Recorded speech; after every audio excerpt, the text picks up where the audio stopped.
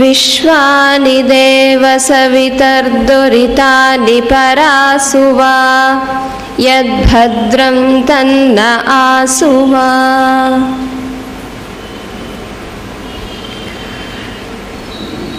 ವೇದಿಕೆಯ ಮೇಲಿರುವಂತಹ ಪೂಜ್ಯ ಸ್ವಾಮೀಜಿಯವರಿಗೂ ಇತರ ಗಣ್ಯರಿಗೂ ಕೂಡ ನನ್ನ ನಮಸ್ಕಾರಗಳು. ಹಾಗೆ ಇಲ್ಲಿ ನೆರೆದಿರುವಂತಹ ಸಭೆಯಲ್ಲಿ ನೆರೆದಿರುವಂತಹ ಎಲ್ಲ ಬಂಧು ಭಗಿನಿಯರಿಗೂ ಕೂಡ ನನ್ನ ಹೃತ್ಪೂರ್ವಕ ನಮಸ್ಕಾರ.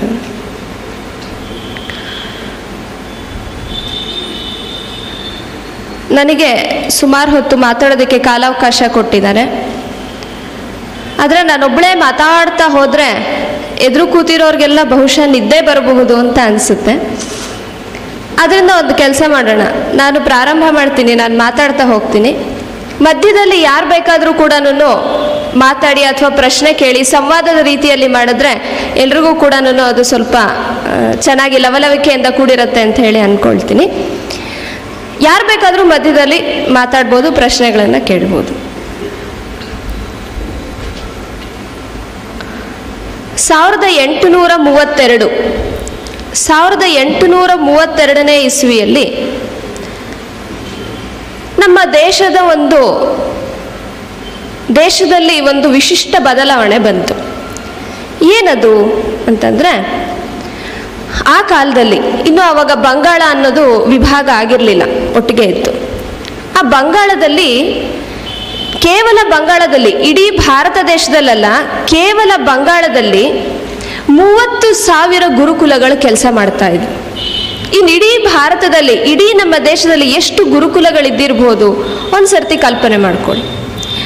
ಅದಷ್ಟೇ ಅಲ್ಲದೆ ನಾವೀಗಾಗಲೇ ಹೆಸರುಗಳು ಕೇಳಿದ್ವಿ, ತಕ್ಷಶಿಲಾ, ನಲಂದ ಅನ್ನೋಂಥ ಹಲವಾರು ವಿಶ್ವವಿದ್ಯಾಲಯಗಳು ಕೂಡ ಕಾರ್ಯನಿರ್ವಹಿಸ್ತಾ ಇದ್ವು. ಒಂದು ಮಾಹಿತಿ ಪ್ರಕಾರ ಆ ನಲಂದ ವಿಶ್ವವಿದ್ಯಾಲಯದಲ್ಲಿ ದೇಶ ವಿದೇಶಗಳಿಂದ ಬಂದಂತಹ, ಹೊರಗಿನಿಂದ ಬಂದಂತಹ 10,000ಕ್ಕೂ ಮಿಕ್ಕ ವಿದ್ಯಾರ್ಥಿಗಳು ಅಧ್ಯಯನ ಮಾಡ್ತಾ ಇದ್ರು ಅನ್ನೋಂತಹ ಮಾಹಿತಿ ಸಿಗತ್ತೆ. ಇದು ಯಾವ ಇಸ್ವಿಯಲ್ಲಿ? 1832ನೇ ಇಸ್ವಿಯಲ್ಲಿ. ಆ ಸಮಯದಲ್ಲಿ ಬ್ರಿಟಿಷರು ನಮ್ಮ ದೇಶಕ್ಕೆ ಕಾಲಿಟ್ಟು ಅವರ ಆಳ್ವಿಕೆಯನ್ನು ಪ್ರಾರಂಭ ಮಾಡಿದ್ರು ಸ್ವಲ್ಪ ಮಟ್ಟಿಗೆ. ಆಗ ಲಾರ್ಡ್ ಮೆಕ್ಯಾಲೆ ಅನ್ನುವಂತಹ ಒಬ್ಬ ವ್ಯಕ್ತಿ ಈ ಭಾರತಕ್ಕೆ ಬಂದವನು ಇಡೀ ಭಾರತವನ್ನು ಪರ್ಯಟನೆ ಮಾಡ್ತಾನೆ, ಎಲ್ಲ ಕಡೆ ಓಡಾಡಿದಾಗ ಅವನಿಗೆ ಅನ್ಸುತ್ತೆ, ಎಷ್ಟು ಚೆನ್ನಾಗಿದೆ ಈ ದೇಶದಲ್ಲಿ, ಎಲ್ಲ ಕಡೆ ನಾನು ಓಡಾಡ್ತಾ ಇದ್ದೀನಿ. ಅವನೊಂದು ಪತ್ರದಲ್ಲಿ ಬರೀತಾನೆ, ನಾನು ಇಡೀ ಭಾರತವನ್ನು ಓಡಾಡಿದ್ದೀನಿ, ಸುತ್ತಾಡಿದ್ದೀನಿ, ಇಲ್ಲೆಲ್ಲೂ ಒಬ್ಬ ಭಿಕ್ಷುಕನ್ನ ನಾನು ನೋಡಲಿಲ್ಲ, ಇಲ್ಲೆಲ್ಲೂ ಒಬ್ಬನೇ ಒಬ್ಬ ಕಳ್ಳನನ್ನ ನಾನು ನೋಡಲಿಲ್ಲ, ಒಬ್ಬ ಸೋಮಾರಿಯನ್ನ ನಾನು ನೋಡಲಿಲ್ಲ, ಒಬ್ಬ ಭ್ರಷ್ಟಾಚಾರಿಯನ್ನ, ಮೋಸಗಾರನನ್ನ ನಾನು ಇಡೀ ದೇಶದಲ್ಲಿ ಕಾಣಲಿಲ್ಲ ಅಂತ ಹೇಳಿ ಅವನ ಪತ್ರದಲ್ಲಿ ಬರ್ಕೊಳ್ತಾನೆ. ಇಂಥ ದೇಶವನ್ನ ನೋಡ್ದ. ಅವನ ಬುದ್ಧಿವಂತಿಕೆಗೆ ಮೆಚ್ಚಲೇಬೇಕು ಬಿಡಿ. ಅವನು ಎಷ್ಟು ತಲೆ ಓಡಿಸ್ದ. ಅವನಿಲ್ಲ ಅಂತ ಹೇಳಿದ್ರೆ ಬ್ರಿಟಿಷರಿಗೆ ಅನುಕೂಲ ಆಗ್ತಾನೆ ಇರಲಿಲ್ಲ. ಅವ್ರು ಅಷ್ಟು ವರ್ಷಗಳ ಕಾಲ ಭಾರತವನ್ನು ಆಳೋದಕ್ಕೆ ಸಾಧ್ಯನೇ ಇರಲಿಲ್ಲ. ಅವನಿಗೆ ಅಂಥ ಬುದ್ಧಿವಂತ ಅವನು. ಸರಿ, ಅವನು ಇಷ್ಟೆಲ್ಲ ಓಡಾಡ್ದವನು ಒಂದು ಆಲೋಚನೆ ಬಂತು ಅವನಿಗೆ.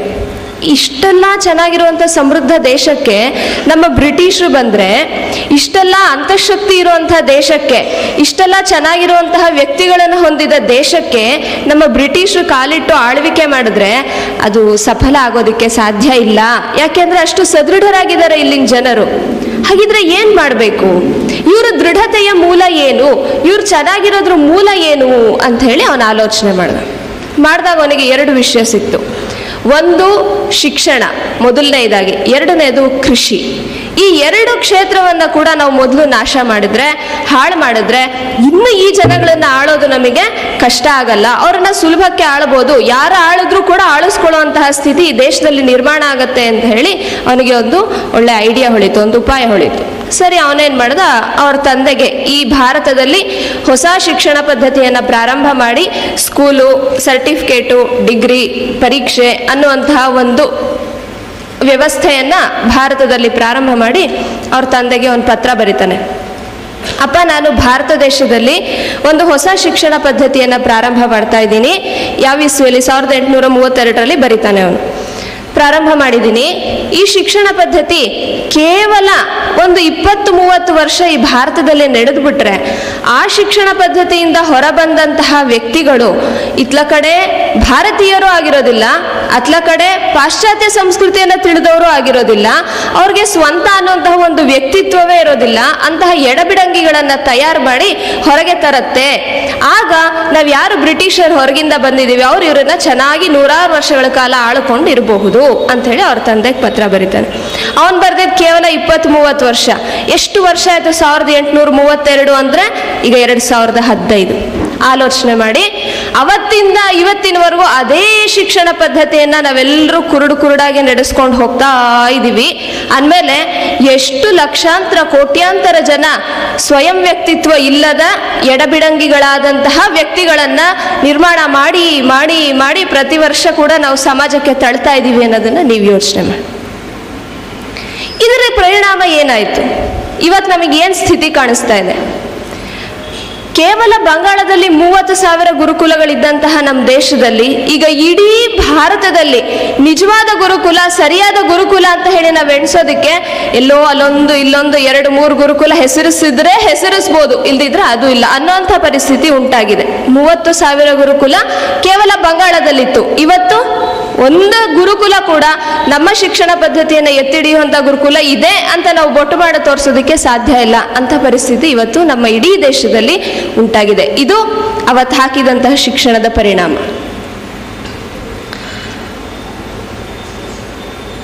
ಮತ್ತೆ ಇನ್ನು ಬೇರೆ ಪರಿಣಾಮಗಳನ್ನಂತೂ ನಾನು ಹೇಳಬೇಕಾಗೇ ಇಲ್ಲ, ನೀವೇ ಎಲ್ಲರೂ ನೋಡ್ತಾ ಇದ್ದೀರಾ. ಭಿಕ್ಷುಕರಿರಲಿಲ್ಲ, ಕಳ್ಳಕಾಕರಿರಲಿಲ್ಲ, ಮೋಸಗಾರರಿರಲಿಲ್ಲ, ಭ್ರಷ್ಟಾಚಾರಿಗಳಿರಲಿಲ್ಲ, ಏನೇನಿರಲಿಲ್ವೋ ಇವತ್ತು ಅವರೆಲ್ಲರೂ ಇದ್ದಾರೆ, ಅವರೇ ಇದ್ದಾರೆ ಅನ್ನುವಂತಹ ಪರಿಸ್ಥಿತಿ ನಿರ್ಮಾಣ ಆಗಿದೆ. ಎಷ್ಟು ದೊಡ್ಡ ದೊಡ್ಡ ಡಿಗ್ರಿ ತಗೊಂಡು ಕೆಲಸಕ್ಕೆ ಸೇರ್ತಾರೆ, IAS KAS ಮಾಡಿ ಅವರೆಲ್ಲ ಅಧಿಕಾರಿಗಳಾಗಿ ಕೆಲಸಕ್ಕೆ ಸೇರ್ತಾರೆ.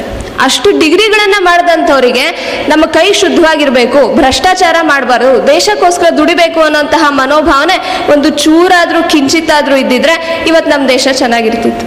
ಅಂಥವ್ರು ಇಲ್ಲವೇ ಇಲ್ಲ ಅಂತ ನನ್ನ ಹೇಳಿಕೆ ಅಲ್ಲ, ಇದ್ದಾರೆ, ಎಲ್ಲೋ ಅಲ್ಲೊಬ್ರು ಇಲ್ಲೊಬ್ರು ಇದ್ದಾರೆ. ಇರೋರ್ಗೂ ಕೈ ಕಟ್ಟಾಕುವಂತಹ ಪರಿಸ್ಥಿತಿ ಇವತ್ತು ನಮ್ಮ ದೇಶದಲ್ಲಿ ನಿರ್ಮಾಣ ಆಗಿದೆ. ಇರೋರ್ಗೂ ಕೂಡ ಕೆಲಸ ಮಾಡಕ್ ಬಿಡಲ್ಲ, ಸುತ್ತಲೂನವರು ಕಾಲಿಳಿತಾರೆ. ಅದಕ್ಕೆ ಒಂದು ತಮಾಷೆಗೆ ಒಂದು ಮಾತು ಹೇಳ್ತಾರೆ. ಒಂದು ಸರ್ತಿ ಸುಮ್ಮನೆ ಕಥೆ ಮಾತ್ರ ಅದು. ನರಕದಲ್ಲಿ ಎಲ್ಲ ದೇಶದವರು ಇದ್ರಂತೆ, ಚೀನಾದವರು, ಜಪಾನ್ನವರು, ಅಮೆರಿಕಾದವರು. ಭಾರತದ ಹಳ್ಳ ಅದು, ಅಲ್ಲಿ ಯಾರು ಹೊರಗಡೆ ಸೈನಿಕರು ನಿಂತ್ಕೊಳ್ಳೋ ಅವಶ್ಯಕತೆನೇ ಇಲ್ಲ. ಯಾಕೆ? ಬನ್ನಿ ನೋಡಿ ಬನ್ನಿ ನೀವೇನ. ಒಬ್ಬ ಒಂಚೂರು ಹತ್ತಕ್ಕೆ ಎಲ್ಲ ಸೇರಿ ಕಾಲು ಎಳೆದ್ರು, ಇನ್ನೊಂದು ಚೂರು ಪದ ಎಲ್ಲ ಸೇರಿ ಕಾಲು ಎಳೆದ್ರಂತೆ. ಅದರಿಂದ ನಾವ್ಯಾರು ಹೊರಗೆ ನಿಂತ್ಕೊಳ್ಳೋ ಅವಶ್ಯಕತೆ ಇಲ್ಲ, ಯಾರನ್ನೂ ಮೇಲ್ ಬರಕ್ಕೆ ಅಲ್ಲಿರೋರೇ ಬಿಡಲ್ಲ ಬಿಡಿ, ಆದ್ರಿಂದ ಬೇಡ ಅಂತ ಹೇಳಿದ್ರು. ಈ ಪರಿಣಾಮ ನಮಗೆ 1832 ಆ ಮೆಕ್ಯಾಲೆ ಹಾಕಿದ ಶಿಕ್ಷಣದ ಪರಿಣಾಮ ಇವತ್ತು ನಾವೆಲ್ಲರೂ ಕೂಡ ಅನುಭವಿಸ್ತಾ ಇದ್ದೀವಿ. ಆಯ್ತು, ಇತಿಹಾಸವನ್ನು ತಿದ್ದೋದಕ್ಕೆ ಸಾಧ್ಯ ಇಲ್ಲ, ಆದರೆ ನಮ್ಮಲ್ಲಿ ಏನಿತ್ತು, ನಮ್ಮಲ್ಲಿ ಎಂಥ ಶಿಕ್ಷಣ ಇತ್ತು, ಹೇಗಿತ್ತು, ಈಗ ನಾವು ಏನು ಮಾಡಬಹುದು ಅನ್ನೋದ್ರ ಬಗ್ಗೆ ಕೆಲವು ಕಾಲ ನಾವೆಲ್ಲರೂ ಕೂಡ ಆಲೋಚನೆ ಮಾಡೋಣ. ಹೇಗಿತ್ತು ನಮ್ಮ ಶಿಕ್ಷಣ ಅನ್ನೋದಕ್ಕೆ ಮನುಸ್ಮೃತಿಯಲ್ಲಿ ಒಂದು ಶ್ಲೋಕ ಬರುತ್ತೆ. ಏತದ್ದೇಶ ಪ್ರಸೂತಸ್ಯ ಸಕಾಶಾದಗ್ರಜನ್ಮನಃ ಸ್ವಂ ಸ್ವಂ ಚರಿತ್ರಂ ಶಿಕ್ಷೇರನ್ ಪೃಥಿವ್ಯಾಂ ಸರ್ವಮಾನವಾಹ ಅಂಥೇಳಿ.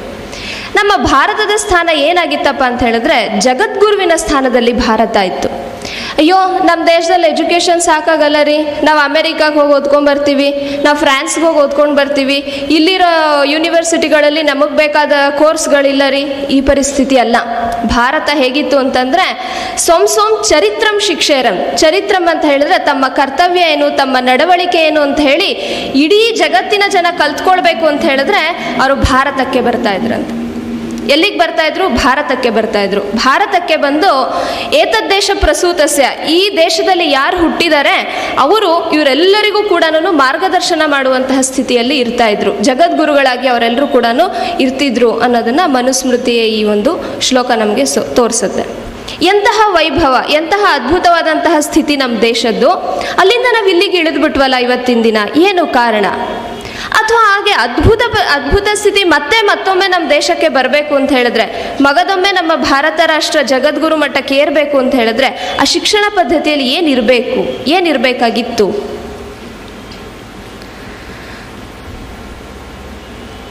ಸಾಮಾನ್ಯ ಏನು ಮಾಡ್ತೀವಿ, ಪದಗಳನ್ನು ಉಪಯೋಗಿಸ್ತಾ ಹೋಗ್ತೀವಿ. ಆ ಪದದ ಅರ್ಥ ಏನು, ಆ ಪದದ ಮೂಲ ಏನು, ಇದ್ರ ಬಗ್ಗೆ ನಾವು ಹೆಚ್ಚು ತಲೆ ಕೆಡಿಸ್ಕೊಳಕ್ಕೆ ಹೋಗಲ್ಲ. ಇವ್ರು ತುಂಬ ಓದೋರು ಕಂಡ್ರೆ ಎಜುಕೇಟೆಡ್. ಏನು ಎಜುಕೇಟೆಡ್ ಅಂದರೆ ಏನು, ಎಜುಕೇಷನ್ ಅಂದರೆ ಏನು ಗೊತ್ತಿಲ್ಲ, ನಮಗೆ ಗೊತ್ತಿಲ್ಲ. ಇವರು ತುಂಬ ಶ್ರದ್ಧೆಯಿಂದ ಕೆಲಸ ಮಾಡ್ತಾರಪ್ಪ. ಶ್ರದ್ಧೆ ಏನು ರೀ? ಶ್ರದ್ಧೆ ಅಂದರೆ ಅದೇ ರೀ ಶ್ರದ್ಧೆ ಅಂದರೆ ಶ್ರದ್ಧೆಯಿಂದ ಕೆಲಸ ಮಾಡ್ತಾರೆ. ಇವರು ಸುಶಿಕ್ಷಿತರು. ಏನು ಸುಶಿಕ್ಷಿತರು ಅಂದರೆ ಅದೇ ಎಜುಕೇಟೆಡ್ ಅಂದ್ರೇನು ಸುಶಿಕ್ಷಿತರು ಅಂದ್ರೇನು ಎಜುಕೇಟೆಡ್. ಇಷ್ಟೇ ಹೇಳ್ತೀವಿ ಹೊರತು ನಾವು ಉಪಯೋಗಿಸುವ ಪ್ರತಿ ಪದಕ್ಕೂ ಅರ್ಥ ಏನು, ಆ ಪದ ನಿಜವಾಗ್ಲೂ ಏನನ್ನು ಸೂಚಿಸ್ತಾ ಇದೆ ಅನ್ನೋದನ್ನು ನಾವು ಅರಿತು ಮಾತಾಡೋದಿಲ್ಲ. ಒಂದು ವೇಳೆ ಅರಿತು ಮಾತಾಡಿದ್ದಿದ್ರೆ ನಮ್ಮ ಜೀವನ ಇದಕ್ಕಿಂತ ತುಂಬ ಉತ್ತಮವಾಗಿರ್ತಾ ಇತ್ತು. ಆದ್ದರಿಂದ ನಾನು ಶಿಕ್ಷಣ ವಿಷಯದ ಪ್ರಾರಂಭವನ್ನು ಪದದ ಅರ್ಥದಿಂದಲೇ ಪ್ರಾರಂಭ ಮಾಡ್ತೀನಿ.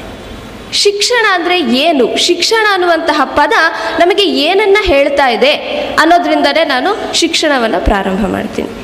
ಇದು ನಿಜವಾಗ್ಲೂ ನಮ್ಮ ಸ್ವದೇಶಿ ಚಿಂತನೆ. ಇವತ್ತಿನ ದಿನ ನಮಗೆ ಇತರ ಭಾಷೆಗಳಲ್ಲಿ ಹೇಗಿದೆಯಪ್ಪ ಅಂತ ಹೇಳಿದ್ರೆ, ಒಂದು ಹೊಸ ಪದ ಸಿಕ್ತು ಅಂತ ಇಟ್ಕೊಳ್ಳಿ, ಅದರ ಅರ್ಥ ಎಲ್ಲಿ ಹುಡುಕ್ತೀರಾ? ಡಿಕ್ಷನರಿಯಲ್ಲಿ ಹುಡುಕ್ತೀರಾ? ತುಂಬ ಸರಳ. ಎಲ್ಲ ಭಾಷಾ ಪದಗಳನ್ನು ಹುಡುಕೋದು ನಾವು ಡಿಕ್ಷನರಿಯಲ್ಲಿ. ಆದರೆ ನಮ್ಮ ದೇಶದಲ್ಲಿ ಒಂದು ಅದ್ಭುತವಾದಂತಹ ಭಾಷೆ ಇದೆ, ಸಂಸ್ಕೃತ ಅನ್ನುವಂತಹ ಭಾಷೆ ಇದೆ. ಈ ಭಾಷೆಯ ಪದಕ್ಕೆ ಅರ್ಥ ಹುಡುಕ್ಬೇಕಾದ್ರೆ ಡಿಕ್ಷನರಿ ನಮಗೆ ಬೇಕಾಗೇ ಇಲ್ಲ. ಆ ಪದ ಹೇಗೆ ಹುಟ್ಟಿತು ಅಂತ ನೋಡಿದ್ರೆ ಅರ್ಥ ಆಗತ್ತೆ.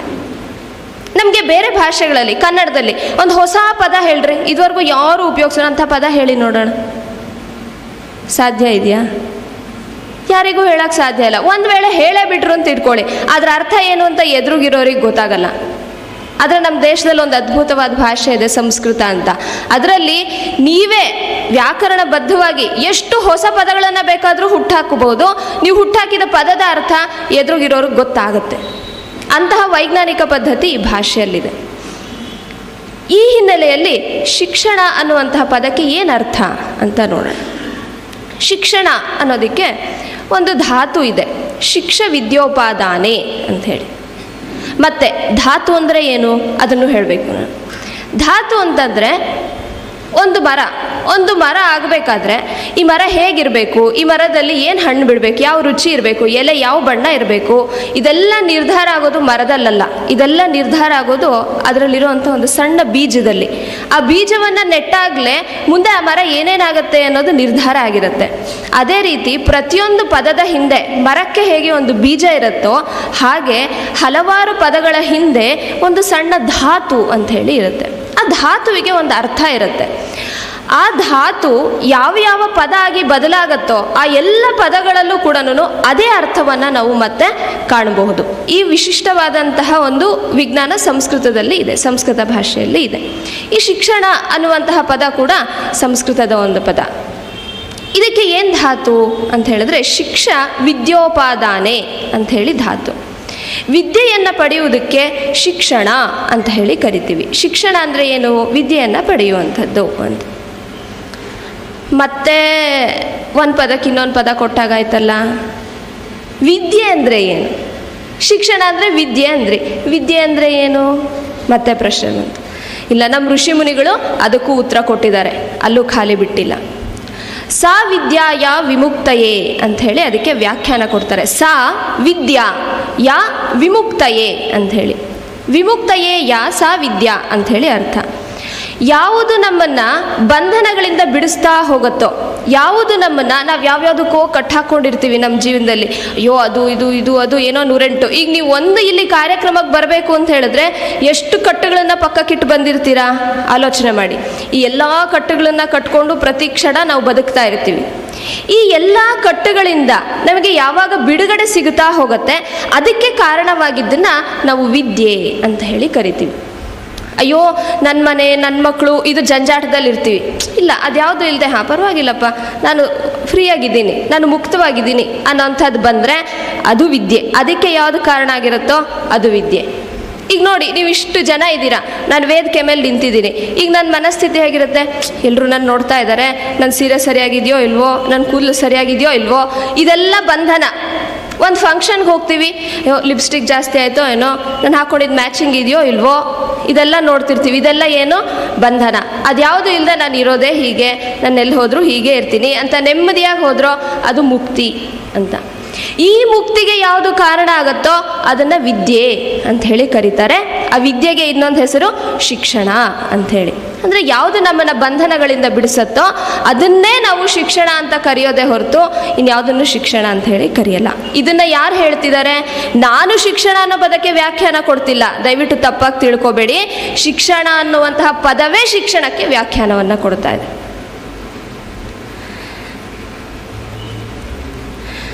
ಇದಕ್ಕೆ ಪೂರಕವಾಗಿ ನಾವು ಇನ್ನೊಂದು ಮಾತನ್ನು ತಗೊಳ್ಬೋದು. ಇಂಗ್ಲೀಷಲ್ಲಿ ಶಿಕ್ಷಣ ಅನ್ನೋದಕ್ಕೆ ನಾವು ಎಜುಕೇಷನ್ ಅಂತ ಹೇಳಿ ಕರಿತೀವಿ. ಕನ್ನಡದಲ್ಲಿ ಅಥವಾ ಸಂಸ್ಕೃತದಲ್ಲಿ ಶಿಕ್ಷಣ ಅಂತ ಕರೆದ್ರೆ ಇಂಗ್ಲೀಷ್ ಭಾಷೆಯಲ್ಲಿ ಅದನ್ನು ನಾವು ಎಜುಕೇಷನ್ ಅಂತ ಹೇಳಿ ಕರಿತೀವಿ.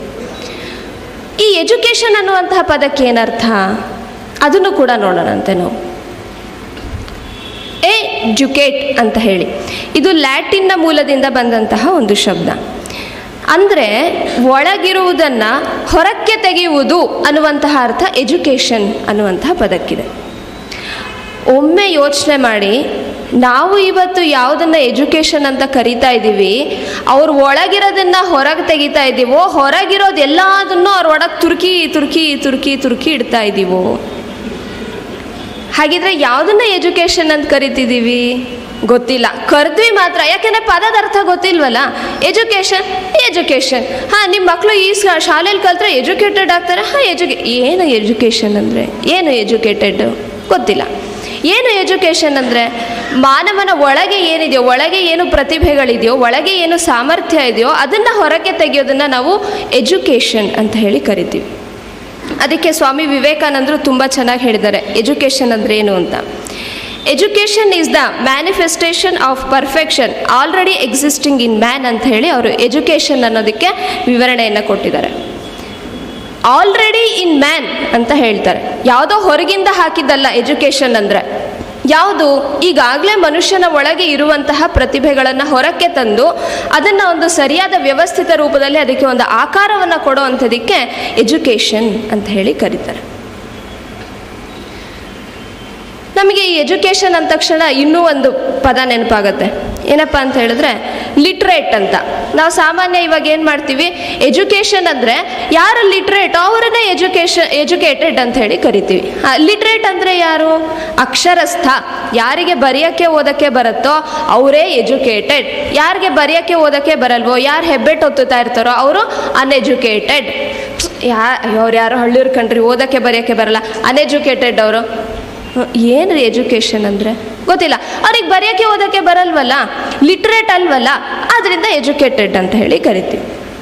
ಇದು ತಪ್ಪು. ಎಜುಕೇಷನ್ ಅಂದರೆ ಏನು? ಅವರೊಳಗೆ ಏನು ಪ್ರತಿಭೆ ಇದೆ ಅದನ್ನು ಹೊರಗೆ ತರೋದು ಮಾತ್ರ ಎಜುಕೇಷನ್ ಅಂತ ಕರೆಸ್ಕೊಳ್ಳುತ್ತೆ. ಅವರು ಓದಕ್ಕೆ ಬರುತ್ತೋ ಬಿಡುತ್ತೋ ಅದು ಪ್ರಶ್ನೆ ಇಲ್ಲ. ಓದಕ್ಕೆ ಬರಲೂಬಹುದು, ಬಾರದೇನೂ ಇರಬಹುದು. ಬಂದರೂ ಸರಿ, ಬರದೇ ಇದ್ರೂ ಸರಿ, ಆದರೆ ಅವ್ರ ಒಳಗಿರುವಂತಹ ಪ್ರತಿಭೆ ಹೊರಗೆ ಬಂದಿದೆಯಾ, ಹಾಗಿದ್ರೆ ಅವ್ರು ಎಜುಕೇಟೆಡ್ ಅಂತ ಹೇಳಿ ಕರಿತೀವಿ. ಇದಕ್ಕೆ ಒಬ್ಬ ತುಂಬ ಒಳ್ಳೆಯ ಉದಾಹರಣೆ ಇದೆ. ಒಬ್ಬ IAS ಆಫೀಸರು ತಮ್ಮ ಜೀವನದಲ್ಲಿ ನಡೆದಂತಹ ಒಂದು ಘಟನೆಯನ್ನು ಹೇಳಿದರು. ಎಜುಕೇಟೆಡ್ ಯಾರು ಅನ್ನೋದಕ್ಕೆ. ಅವರೊಂದು ಸರ್ತಿ ಅವ್ರ ಫ್ಯಾಮಿಲಿ ಎಲ್ಲ ಸೇರಿ, ಅವ್ರ ಮನೆಯವರೆಲ್ಲ ಸೇರಿ ಒಂದು ಕಡೆ ಪ್ರವಾಸಕ್ಕೆ ಹೋಗ್ತಾರಂತೆ. ಅಲ್ಲಿ ಪ್ರವಾಸಕ್ಕೆ ಹೋದಾಗ ಒಂದು ಕಡೆ ಗೀಜಗದ ಗೂಡು ಕಾಣುತ್ತೆ ಅವ್ರಿಗೆ. ಒಂದು ಮರದಲ್ಲಿ ಎಷ್ಟೊಂದು ಗೀಜಗದ ಗೂಡಿರುತ್ತೆ. ಅಲ್ಲಿ ಒಬ್ಬ ದನ ಕಾಯೋನು ನಿಂತಿರ್ತಾನೆ. ಇವ್ರ ಹೆಂಡತಿಗೆ ಮಕ್ಳಿಗೆಲ್ಲ ಅನಿಸುತ್ತೆ, ಎಷ್ಟು ಚೆನ್ನಾಗಿದೆ ಗೀಜ್ಗದ ಗೂಡು, ಇದನ್ನು ತೊಗೊಳ್ಳೋಣ, ತೊಗೊಂಡ್ಬಿಟ್ಟು ನಮ್ಮ ಮನೆಗೆ ಹೋಗಿ ಶೋಕೇಸಲ್ಲಿ ಇಡಬೇಕು, ತುಂಬ ಚೆನ್ನಾಗಿದೆ. ಸರಿ ಆಯಿತು ಅಂಥೇಳಿ ಅವನನ್ನು ಕೇಳ್ತಾರೆ. ಯಾರು ದನ ಕಾಯೋನಿರ್ತಾನೋ ಅವನನ್ನು ಕೇಳ್ತಾರೆ, ಏನಪ್ಪ ಅದೊಂದು ಗೂಡು ತೆಕ್ಕೊಡ್ತೀಯಾ ನಮಗೆ ಇಲ್ಲ ಸ್ವಾಮಿ ತೆಕ್ಕೊಡೋಲ್ಲ. ಇವ್ರು ಯಾರು? IAS officer. ಅವ್ರಿಗೆ ಅನ್ಸುತ್ತೆ ಬಹುಶಃ ದುಡ್ಡು ಕೊಟ್ಟರೆ ತೆಕ್ಕೊಡ್ಬೋದೇನೋ ಅಂತ ಅನ್ಸುತ್ತೆ. ಸರಿ ಅದಕ್ಕೆ ಕೇಳ್ತಾರೆ, ನಿಂಗೊಂದು 50 ರೂಪಾಯಿ ಕೊಡ್ತೀನಿ ತೆಕ್ಕೊಡ್ತೀಯಾ? ಇಲ್ಲ ಸ್ವಾಮಿ ತೆಕ್ಕೊಡೋ.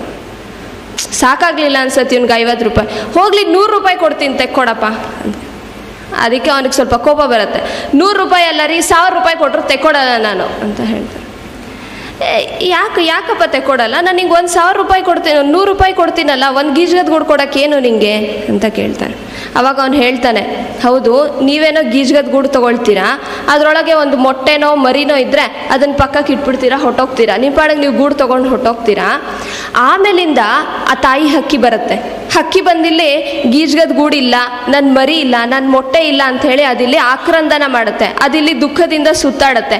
ಅದನ್ನು ನೋಡೋನು ನಾನು, ಅದನ್ನು ನೋಡೋಕ್ಕೆ ನೀವ್ಯಾರೂ ಇರೋದಿಲ್ಲ ಇಲ್ಲಿ, ಅದರಿಂದ ನಾನು ನಿಮಗೆ ತೆಕ್ಕೊಡಲ್ಲ, ತೆಕ್ಕೊಡಲ್ಲ ನಾನು ಇದನ್ನು. ಈಗ ಯೋಚನೆ ಮಾಡಿ, ಯಾರು ಎಜುಕೇಟೆಡ್? ಯಾರು ಎಜುಕೇಟೆಡ್? ಯಾರು? ದನಗಾಹಿ. ಅವನಿಗೆ ಓದಕ್ಕೆ ಬರತ್ತಾ? ಬರಲ್ಲ. ಅವನಿಗೆ ಬರೆಯಕ್ಕೆ ಬರತ್ತಾ? ಬರಲ್ಲ. ಆದರೂ ಅವನು ಎಜುಕೇಟೆಡ್. ಇನ್ನೂ ಒಂದು ಘಟನೆ ಹೇಳ್ತೀನಿ. ಯಾಕೆ ಅಂದರೆ ಲಿಟ್ರೇಟ್ ಮತ್ತು ಎಜುಕೇಟೆಡ್ ಅನ್ನೋದಕ್ಕೆ ನಮಗೆ ಚೆನ್ನಾಗಿ ವ್ಯತ್ಯಾಸ ಗೊತ್ತಾಗಬೇಕು. ಅದಕ್ಕೆ ಒಬ್ಬರು ತಬಲಾ ವಾದಕರಿದ್ದರು, ತಿರಕುವಾ ಅಂಥೇಳಿ. ಅವರು ತುಂಬ ಒಳ್ಳೆಯ ತಬಲಾ ವಾದಕರು. ಇಡೀ ರಾಷ್ಟ್ರ ಮಟ್ಟದಲ್ಲಿ ಅವರು ತುಂಬ ಫೇಮಸ್ ಆದಂತಹ ತಬಲಾ ವಾದಕರು. ಅವರು ಆಕಾಶವಾಣಿ ಇಂಥ ಕಡೆ ಎಲ್ಲನೂ ತುಂಬ ಕಾರ್ಯಕ್ರಮಗಳನ್ನು ಕೊಡ್ತಾಯಿದ್ರು. ಅವರೊಂದು ಸರ್ತಿ ಹೋಗ್ತಾರೆ ಆಕಾಶವಾಣಿ ಕಾರ್ಯಕ್ರಮ ಕೊಡೋಕ್ಕೆ. ಸರಿ, ಕಾರ್ಯಕ್ರಮ ಎಲ್ಲ ಕೊಡ್ತಾರೆ. ಆಮೇಲಿಂದ ಚೆಕ್ಕಿಸ್ಕೋಬೇಕು ಕೊನೆಯಲ್ಲಿ, ಅದಕ್ಕೆ ಸೈನ್ ಹಾಕಬೇಕಾಗಿರುತ್ತೆ. ಆಫೀಸಿಗೆ ಹೋಗ್ತಾರೆ. ಕ್ಲರ್ಕ್ ಕೂತಿರ್ತಾನೆ ಅಲ್ಲಿ. ಆ ಕ್ಲರ್ಕ್ ಹತ್ರ ಕೇಳ್ತಾರೆ, ಚೆಕ್ ಇಸ್ಕೊಳ್ಬೇಕು ನಾನು ಅಂತ. ಸೈನ್ ಹಾಕಿ ಅಂತ ಕೊಡ್ತಾನೆ. ಇಲ್ಲಪ್ಪ ನಂಗೆ ಸೈನ್ ಮಾಡೋಕ್ಕೆ ಬರಲ್ಲ, ಕೊಡು, ಸ್ಟ್ಯಾಂಪ್ ಪ್ಯಾಡ್ ಕೊಡು, ನಾನು ಹೆಬ್ಬೆಟ್ಟು ಹಾಕ್ತೀನಿ. ಅವರು ರಾಷ್ಟ್ರ ಮಟ್ಟದಲ್ಲಿ ಫೇಮಸ್ಸು ತಬಲಾ ವಾದಕರು, ಆದರೆ ಅವ್ರಿಗೆ ಸೈನ್ ಹಾಕಕ್ಕೆ ಬರಲ್ಲ, ಅಕ್ಷರ ಬರಲ್ಲ, ಅನಕ್ಷರಸ್ಥರು. ಸರಿ, ಅದಕ್ಕೆ ಅವನು ತಕ್ಷಣ ನಕ್ಬಿಡ್ತಾನೆ ಆ ಕ್ಲರ್ಕು. ಹಾ ಅಂತ ನಕ್ಬಿಟ್ಟು ಕೊಡ್ತಾನೆ, ಸ್ಟ್ಯಾಂಪ್ ಪ್ಯಾಡ್ ಕೊಡ್ತಾನೆ. ಇವ್ರೇನು ಮಾತಾಡಲ್ಲ, ಒತ್ತಿದ್ದಾರೆ, ಎಲ್ಲ ಹಾಕ್ತಾರೆ.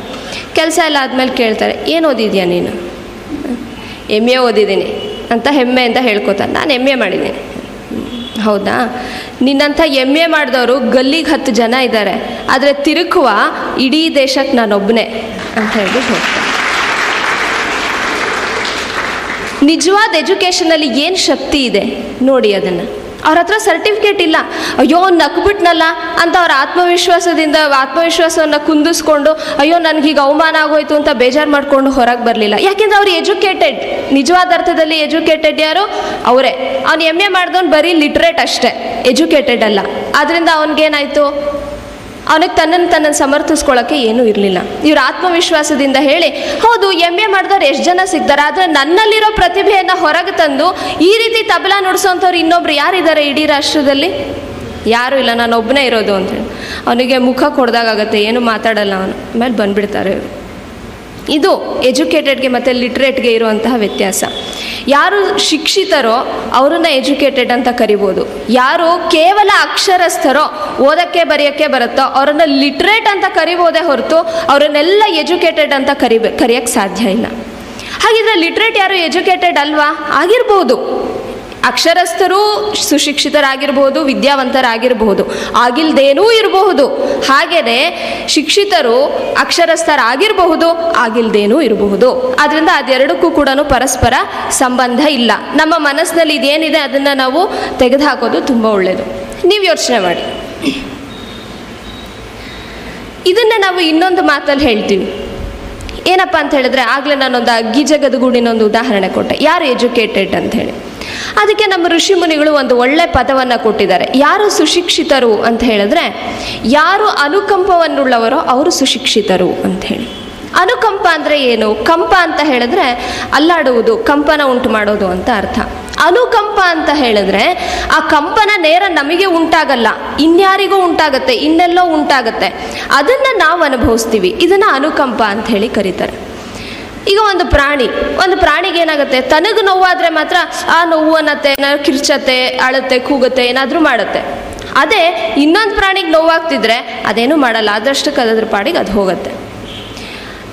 ಆದರೆ ಮನುಷ್ಯ ಏನಿದ್ದಾನೆ, ಇವಾಗ ನಾವು ಯಾವುದೋ ಒಂದು ಕಡೆ ಒಬ್ಬ ಉಗ್ರರು ಒಂದು ಬಾಂಬ್ ಸ್ಫೋಟ ಮಾಡಿದ್ರು ಅಂತ ನ್ಯೂಸ್ ಓದ್ತೀವಿ ಅಂತ ಇಟ್ಕೊಳ್ಳಿ. ನೋವಾಗಿದ್ದು ನಮಗಲ್ಲ, ನಮ್ಮ ಮನೆಯವ್ರಿಗೂ ಏನೂ ಆಗಲಿಲ್ಲ, ಎಲ್ಲರೂ ಸುರಕ್ಷಿತವಾಗಿದ್ದಾರೆ. ಆದರೆ ಅಲ್ಲೆಲ್ಲೋ ಆಗಿದ್ದು ದುರ್ಘಟನೆಯನ್ನು ಕೇಳಿದ ತಕ್ಷಣ ನಮ್ಮ ಮನಸ್ಸಿನಲ್ಲಿ ಏನಾಗುತ್ತೆ? ಅಯ್ಯೋ ಪಾಪ, ಎಷ್ಟು ಕಷ್ಟಪಟ್ರಲ್ಲ, ಅನ್ಯಾಯವಾಗಿ ಸತ್ತೋದ್ರಲ್ಲ, ಅನ್ಯಾಯವಾಗಿ ಹಿಂಸೆ ಪಟ್ರಲ್ಲ ಜನ ಅಂಥೇಳಿ ನಮ್ಮ ಮನಸ್ಸಿನಲ್ಲಿ ಒಂದು ಅನುಕಂಪ ಮೂಡುತ್ತೆ. ಅವರ ನೋವನ್ನು ನಾವು ಅನುಭವಿಸ್ತೀವಿ. ಇನ್ನು ಅವ್ರನ್ನ ಎದುರುಗಡೆಯಿಂದ ನೋಡ್ಬಿಟ್ರಂತೂ ನಮ್ಮ ಮನಸ್ಸಿನಲ್ಲಿ ಇನ್ನೂ ಅನುಕಂಪ ಹೆಚ್ಚಾಗುತ್ತೆ. ಅಯ್ಯೋ ಹೀಗಾಯ್ತಲ್ಲ, ಅವ್ರ ಸ್ಥಿತಿಯಲ್ಲಿ ನಾವಿದ್ದಿದ್ರೆ ಏನಾಗ್ತಾ ಇತ್ತು ಅನ್ನೋಂತಹ ಒಂದು ಭಾವನೆ ನಮ್ಮ ಮನಸ್ಸಿನಲ್ಲಿ ಮೂಡುತ್ತೆ. ಇದು ಯಾರಿಗೆ ಬಂತೋ ಅವನು ನಿಜವಾಗ್ಲೂ ಸುಶಿಕ್ಷಿತ, ಅವನು ನಿಜವಾಗ್ಲೂ ಎಜುಕೇಟೆಡ್ ಅಂತ ಹೇಳಿ ನಮ್ಮ ಋಷಿಮುನಿಗಳು ಒಂದು ಪದವನ್ನು ಕೊಟ್ಟಿದ್ದಾರೆ. ಅನುಕಂಪ ಯಾರಿಗಿರುತ್ತೆ ಅವನೇ ನಿಜವಾದ ಮನುಷ್ಯ. ಯಾರಿಗೆ ಅನುಕಂಪ ಇಲ್ಲ, ಎದುರುಗಿರೋರ್ಗೆ ಏನಾಯ್ತೋ ಬಿಡ್ತೋ ಅದಕ್ಕೆ ನನಗೆ ಸಂಬಂಧ ಇಲ್ಲ ರೀ, ನಂದಾದರೆ ಮುಗೀತು, ಅಥವಾ ನಂದು ಆಗಿಸ್ಕೊಳ್ಳೋದಕ್ಕೆ ಯಾರಿಗೆ ನೋವು ಕೊಡೋಕ್ಕೂ ನಾನು ರೆಡಿ ಇದ್ದೀನಿ ಅಂತ ಯಾರು ಹೇಳ್ತಾರೆ ಅವ್ರು ಖಂಡಿತ ಸುಶಿಕ್ಷಿತರಲ್ಲ. ಯೋಚನೆ ಮಾಡಿ, ಎಷ್ಟು ಜನ ಸುಶಿಕ್ಷಿತರು ಇನ್ನೊಬ್ರಿಗೆ ಹಿಂಸೆ ಕೊಟ್ಟೆ ಜೀವನ ನಡೆಸ್ತಾ ಇಲ್ಲ, ಇನ್ನೊಬ್ರಿಗೆ ಮೋಸ ಮಾಡಿ ಜೀವನ ನಡೆಸ್ತಾ ಇಲ್ಲ. ಅವರೆಲ್ಲ ಸುಶಿಕ್ಷಿತರಾ? ಅವರೆಲ್ಲ ಎಜುಕೇಟೆಡ್ಡಾ ಅಥವಾ ಬರೀ ಲಿಟ್ರೇಟಾ? ನಾವು ಯೋಚನೆ ಮಾಡಬೇಕು.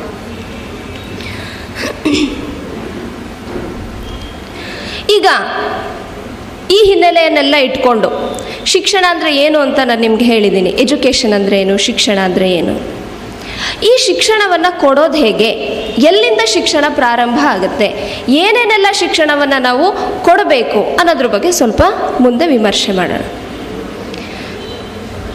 ನೀವು ಹೇಳಿ, ಈಗಿನ ನಮ್ಮ ಶಿಕ್ಷಣ ಪದ್ಧತಿಯಲ್ಲಿ ಮಗುವಿಗೆ ಶುರುವಾಗೋದು, ಪಾಠ ಶುರುವಾಗೋದು, ಶಿಕ್ಷಣ ಶುರುವಾಗೋದು ಎಷ್ಟನೇ ವಯಸ್ಸಿಗೆ?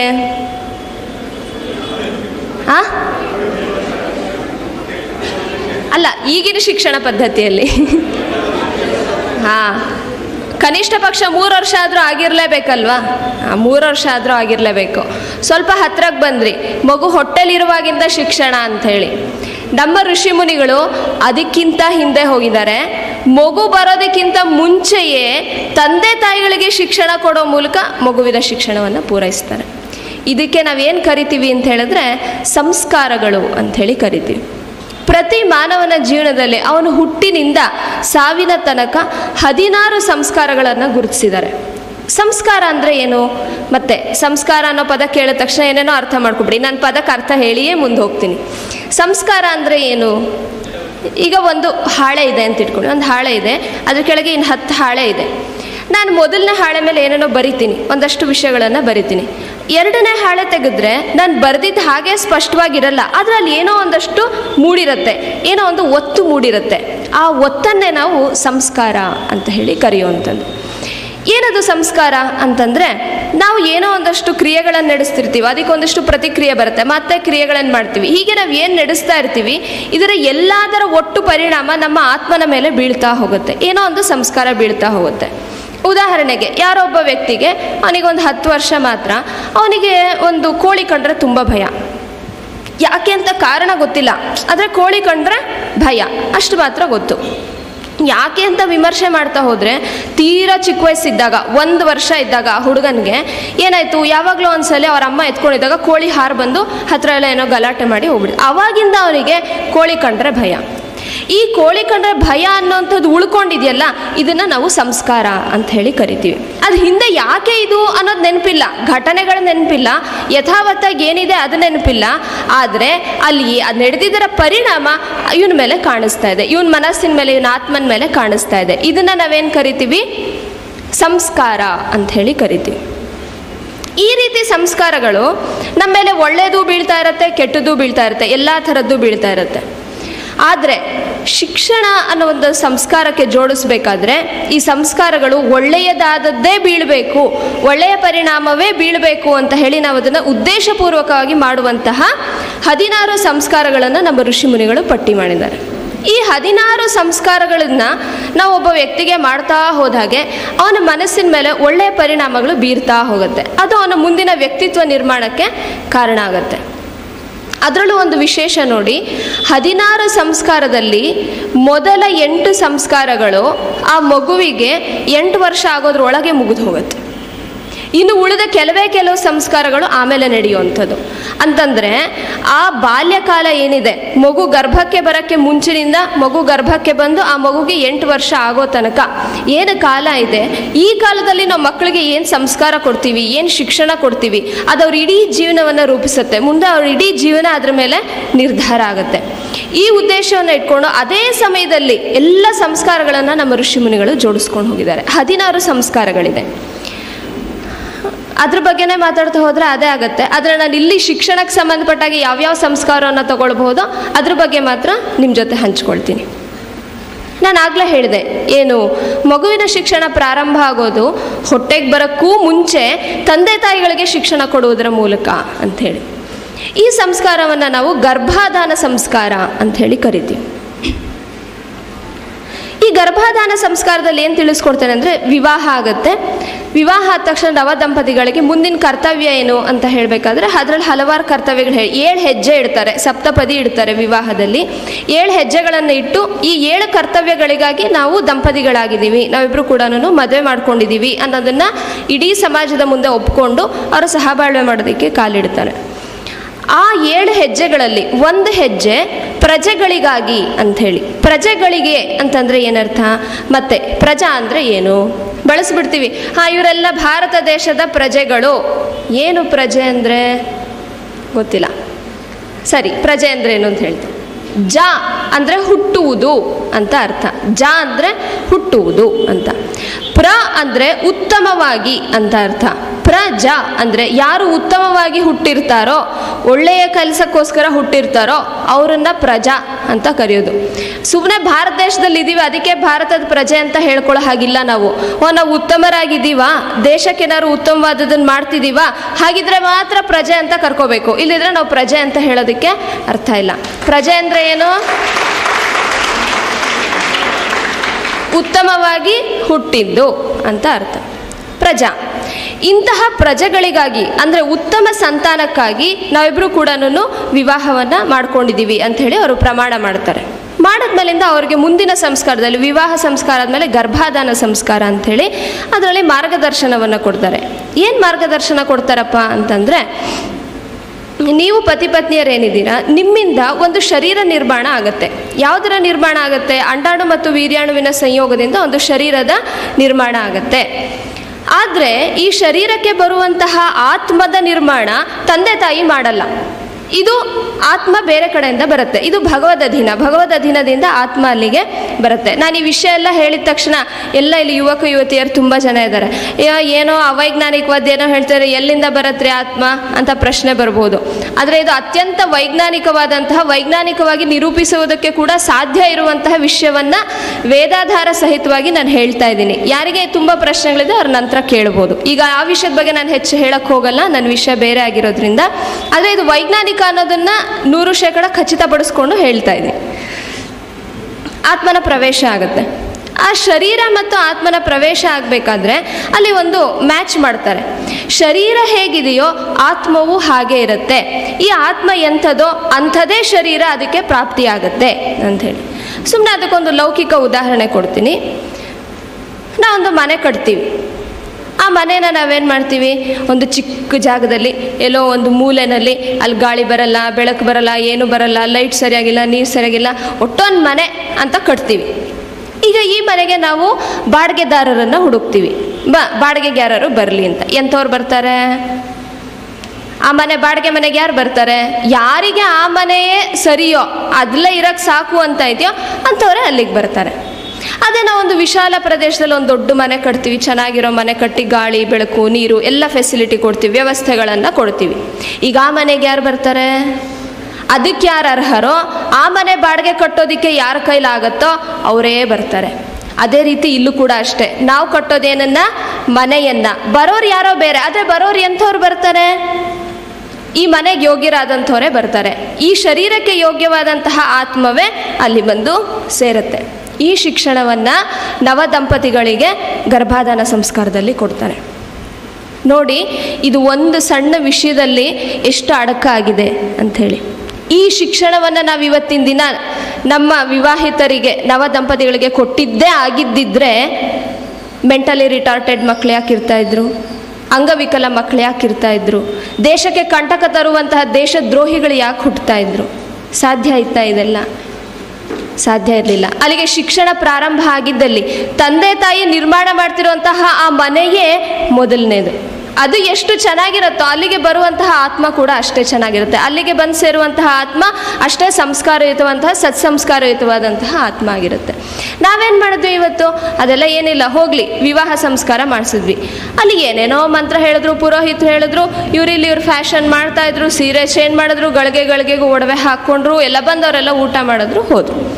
ಅದಕ್ಕೆ ಸಂಸ್ಕೃತದಲ್ಲಿ ಒಂದು ಶ್ಲೋಕ ಇದೆ, ತುಂಬ ಚೆನ್ನಾಗಿದೆ. ಏನು ಮದುವೆ ಅಂದರೆ ಏನು, ಇವತ್ತಿನ ದಿನ ಏನಾಗಿದೆ ಅಂತ. ಕನ್ಯಾ ವರಯತೆ ರೂಪಂ. ಹುಡುಗಿಗೆ ಏನು ಬೇಕಪ್ಪ? ಹುಡುಗ ನೋಡೋಕೆ ಚೆನ್ನಾಗಿದ್ರೆ ಸಾಕು. ವರಯತೆ ರೂಪಂ, ಹಾಂ ಹುಡುಗ ಚೆನ್ನಾಗಿದ್ದಾನೆ ಸರಿ.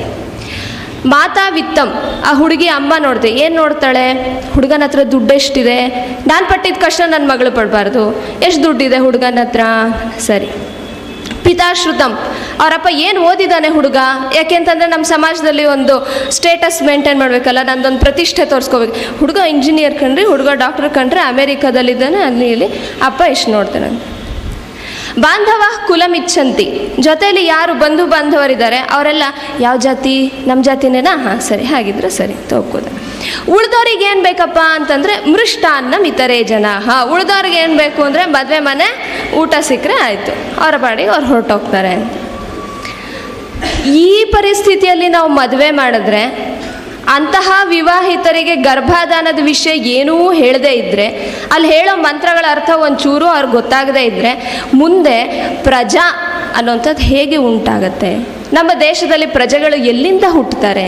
ನಮ್ಮ ಭೂಮಿಯಲ್ಲಿ ಹುಟ್ಟಿದಂತಹ ಶಿವಾಜಿ, ವ್ಯಾಸರು ಇಂತಹವರು ಮತ್ತೆ ನಮ್ಮ ದೇಶದಲ್ಲಿ ಹುಟ್ಟಕ್ಕೆ ಸಾಧ್ಯನಾ? ಅಂಥವರೆಲ್ಲ ಹುಟ್ಟು ಬರಬೇಕು ನಮ್ಮ ದೇಶಕ್ಕೆ ಅಂತ ಹೇಳಿದ್ರೆ ವಿವಾಹ ಗರ್ಭಾಧಾನದಿಂದ ಶಿಕ್ಷಣ ಪ್ರಾರಂಭ ಮಾಡಬೇಕು. ಮಾಂಟೆಸರಿಯಲ್ಲೆಲ್ಲ ಶಿಕ್ಷಣ ಪ್ರಾರಂಭ ಮಾಡೋದು. ಮಾಂಟೆಸರಿಗೆ ಬರೋ ಹೊತ್ತಿಗೆ ಎಲ್ಲ ಮುಗಿದು ಹೋಗಿರುತ್ತೆ ಹೆಚ್ಚು ಕಮ್ಮಿ. ಅಲ್ಲಿ ಬಂದಮೇಲಿಂದ ABCD ಅಂತ ಅಲ್ಲಿ ತಿದ್ಸೋದಲ್ಲ. ಎಲ್ಲಿಂದ ಪ್ರಾರಂಭ ಮಾಡಬೇಕು? ವಿವಾಹದಿಂದ ಪ್ರಾರಂಭ ಮಾಡಬೇಕು. ನಾವು ಅದನ್ನೆಲ್ಲ ಮಾಡಲ್ಲ, ವಿವಾಹದಲ್ಲೂ ಪ್ರಾರಂಭ ಮಾಡಲ್ಲ, ಗರ್ಭಾಧಾನದಲ್ಲೂ ಮಾಡಲ್ಲ. ಏನೇನೋ ನೋಡ್ತೀವಿ, ಮದುವೆ ಮಾಡ್ತೀವಿ, ಎಲ್ಲ ಮುಗಿದೋಯ್ತು. ಆಮೇಲೆ ನಮ್ಮ ಮಕ್ಕಳು ಸರಿ ಇಲ್ಲ ಕಣ್ರಿ, ಏನೋ ನಮ್ಮ ಹಣೆ ಬರ, ಅಯ್ಯೋ ಏನೋ ದೇವ್ರು ಬರೆದ್ಬಿಟ್ಟಿದ್ದಾನೆ, ಯಾರ್ದಾರ್ದೋ ತಲೆ ಮೇಲೆ ಹಾಕ್ತೀವಿ. ಮಾಡಿದ ತಪ್ಪು ನಾವು ಯಾವುದ್ರದ್ದು ಅರ್ಥ ತಿಳ್ಕೊಳ್ಳಿಲ್ಲ, ಮಾಡಬೇಕಾಗಿದ್ದನ್ನು ಯಾವುದನ್ನು ಮಾಡಲಿಲ್ಲ. ಕೊನೆಗೆ ಎತ್ತಾಕಿದ್ದು ಮಾತ್ರ ಯಾರ ಮೇಲೆ? ದೇವ್ರ ಮೇಲೆ, ವಿಧಿ ಮೇಲೆ, ಜಾತಕದ ಮೇಲೆ, ಗ್ರಹದ ಮೇಲೆ, ಅದ್ರ ಮೇಲೆ ಇದ್ರ ಮೇಲೆ ಎಲ್ಲ ಎತ್ತಾಕ್ಬಿಟ್ಟು ನಾವೇನು ಮಾಡೋಕ್ಕಾಗಲ್ಲ, ಇಷ್ಟೇ. ಅಯ್ಯೋ ಏನು ಮಾಡಿದ್ರೆ ನಮ್ಮ ಮಕ್ಕಳು ನಮ್ಮನ್ನು ವೃದ್ಧಾಶ್ರಮಕ್ಕೆ ಸೇರಿಸಿದರೆ ಇಲ್ಲೇ ಇರ್ತೀವಿ ಅಂತ ಹೇಳಿ ಸೇರಿಸದೆ ಇನ್ನೇನು ಮಾಡ್ತಾರೆ? ನಾವು ಕೊಟ್ಟಿದ್ದ ಶಿಕ್ಷಣ ಎಂಥದ್ದು ನಾವು ಯೋಚನೆ ಮಾಡಲಿಲ್ಲ. ಆಯಿತು, ನಮ್ಮ ವಿಷಯಕ್ಕೆ ಬರೋಣ. ಗರ್ಭಾಧಾನ ಸಂಸ್ಕಾರದಲ್ಲಿ ಈ ಮಾಹಿತಿಯನ್ನು ಕೊಡ್ತಾರೆ.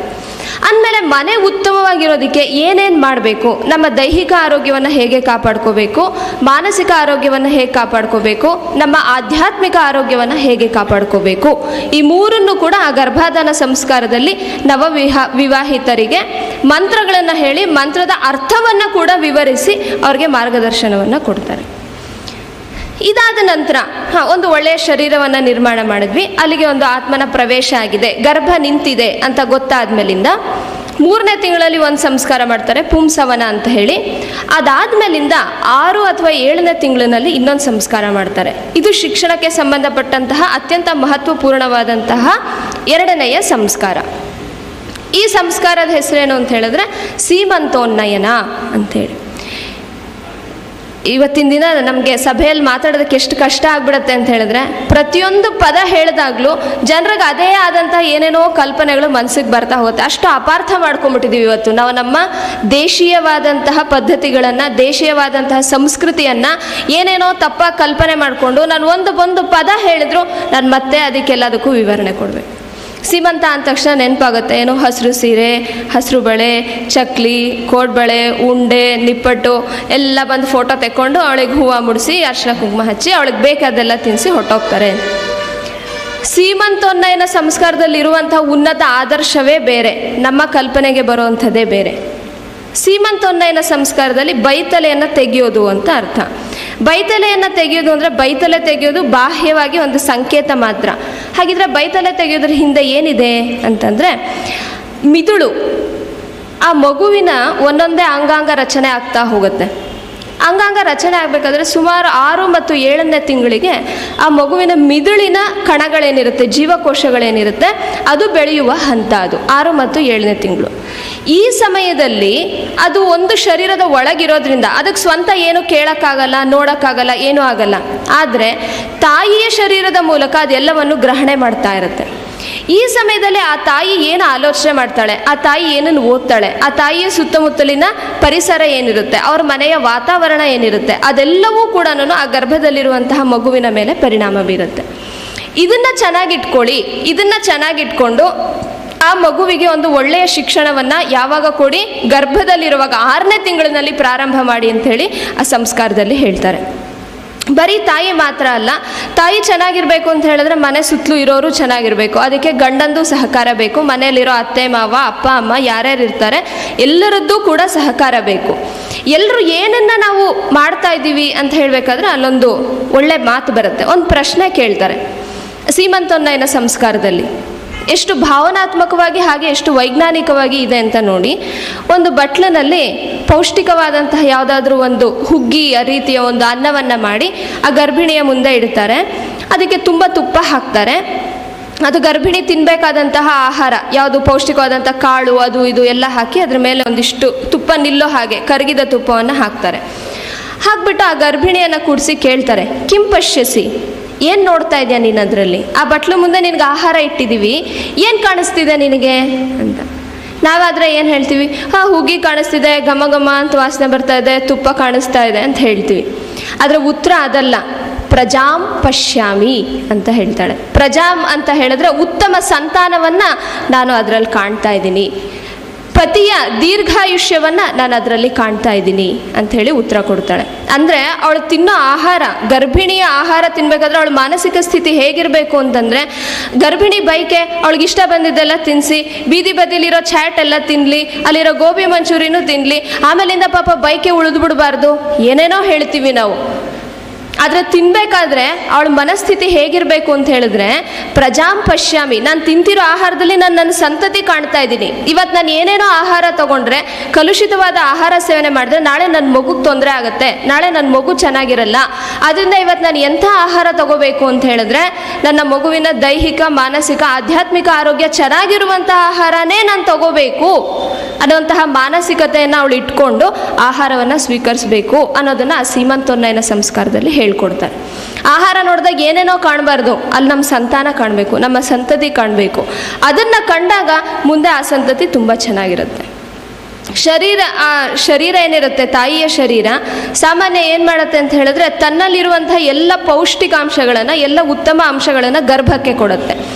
ಆ ಗರ್ಭಕ್ಕೆ ಕೊಟ್ಟು ಉಳಿದಿದ್ದೇ ತಾಯಿ ಶರೀರಕ್ಕೆ ಉಳಿಯುವಂಥದ್ದು. ಅದೇನು ಮಾಡುತ್ತೆ, ಮುಂದಿನ ಸಂತತಿಗೆ ಮೊದಲು ಪ್ರೊಟೆಕ್ಷನ್ ಕೊಡುತ್ತೆ, ರಕ್ಷಣೆಯನ್ನು ಕೊಡುತ್ತೆ. ಆದ್ದರಿಂದ ತಾಯಿ ಶರೀರದಲ್ಲಿರೋ ಉತ್ತಮ ಅಂಶಗಳನ್ನೇ ಅದು ಅಲ್ಲಿಗೆ ಕೊಡುವಂಥದ್ದು.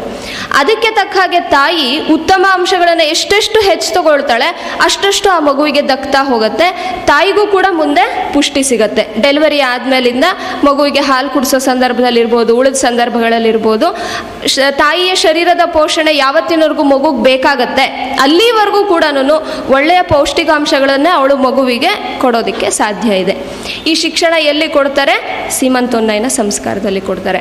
ಕೇವಲ ಶಾರೀರಿಕ ಮಾತ್ರ ಅಲ್ಲ, ಅಲ್ಲಿ ಬೌದ್ಧಿಕವಾಗಿ ಕೂಡ ಅವಳಿಗೆ ಉತ್ತಮವಾದಂತಹ ಪುಸ್ತಕಗಳನ್ನು ಓದೋವಂಥದ್ದು, ಉತ್ತಮವಾದಂತಹ ವಿಷಯಗಳನ್ನು ಮನೆಯಲ್ಲಿರೋರೆಲ್ಲರೂ ಒಂದು ಹೊತ್ತು ಕೂತು ಗರ್ಭಿಣಿಯೊಟ್ಟಿಗೆ ಹೇಳೋವಂಥದ್ದು, ಮಾತಾಡೋವಂಥದ್ದು, ಒಳ್ಳೆ ಮಾತುಗಳನ್ನೇ ಕೇಳಿಸೋವಂಥದ್ದು, ವೇದ ಮಂತ್ರಗಳನ್ನು ಕೇಳಿಸೋವಂಥದ್ದು, ಸಂಗೀತವನ್ನು ಕೇಳಿಸೋವಂಥದ್ದು, ಇವುಗಳನ್ನೆಲ್ಲ ಮಾಡೋದ್ರಿಂದ ಆ ಮಗುವಿನಲ್ಲಿ ಒಂದು ಉತ್ತಮವಾದಂತಹ ಸಂಸ್ಕಾರ, ಉತ್ತಮ ಶಿಕ್ಷಣವನ್ನು ನಾವು ಆ ಮಗುವಿನಲ್ಲಿ ಕಾಣ್ಬೋದು. ಅಷ್ಟು ಮಾತ್ರ ಅಲ್ಲ, ಎಷ್ಟು ಉತ್ತಮವಾದಂತಹ ಪದ್ಧತಿ ಇದೆಲ್ಲ ಅಂತ ಹೇಳಿದ್ರೆ, ಈ ಕ್ರಮಗಳನ್ನೇ ಅನುಸರಿಸ್ಕೊಂಡು ಯಾರು ಬರ್ತಾರೆ ಅವರಿಗೆ ಡೆಲಿವರಿ ಕೂಡ ಅಷ್ಟೇ ಸುಲಭವಾಗಿ ಸರಳವಾಗಿ ಆಗುತ್ತೆ. ಅದಿಲ್ಲ ಅಂತ ಹೇಳಿದ್ರೆ, ಇವತ್ತು ಸಿಸೇರಿಯನ್ ಮಾಡಿ ಮಗುನ ತೆಗೆದು ತುಂಬ ಸಾಮಾನ್ಯ ಆಗೋಗಿದೆ. ನಾರ್ಮಲ್ ಆಗಿ ಡೆಲಿವರಿ ಆಯ್ತು ಅಂದ್ರೆ ಅದೇ ಒಂದು ವಿಶೇಷ, ನಾರ್ಮಲ್ ಆಗಿ ಆಗೋಯ್ತಾ ಅಂತ ಅಲ್ಲ. ಒಂದು ಯೋಚನೆ ಮಾಡಿ, ಯಾವ್ದಾದ್ರು ಬೆಕ್ಕು ನಾಯಿ ಯಾವುದಕ್ಕಾದ್ರೂ ಸಿಸೇರಿಯನ್ ಮಾಡಿ ಮಗು ತೆಗಿತಾರ? ಇಲ್ಲ. ಎಲ್ಲ ಸಹಜವಾಗಿ ಹುಟ್ಟೋ ಅಂಥದ್ದು. ನಾವು ಮಾತ್ರ ಅಸಹಜವನ್ನೇ ಸಹಜ ಅಂತ ಮಾಡ್ಕೊಂಡಿದ್ದೀವಿ. ಯಾಕೆಂದರೆ ಸಹಜವಾಗಿ ನಾವಿಲ್ಲ, ಅದಕ್ಕೆ ಮುಂಚೆ ಏನು ಮಾಡಬೇಕಿತ್ತೋ ಅದನ್ನು ನಾವು ಮಾಡಲಿಲ್ಲ. ಆದ್ದರಿಂದ ಇವತ್ತಿನ ಪರಿಸ್ಥಿತಿ ಹಾಗಾಗಿದೆ.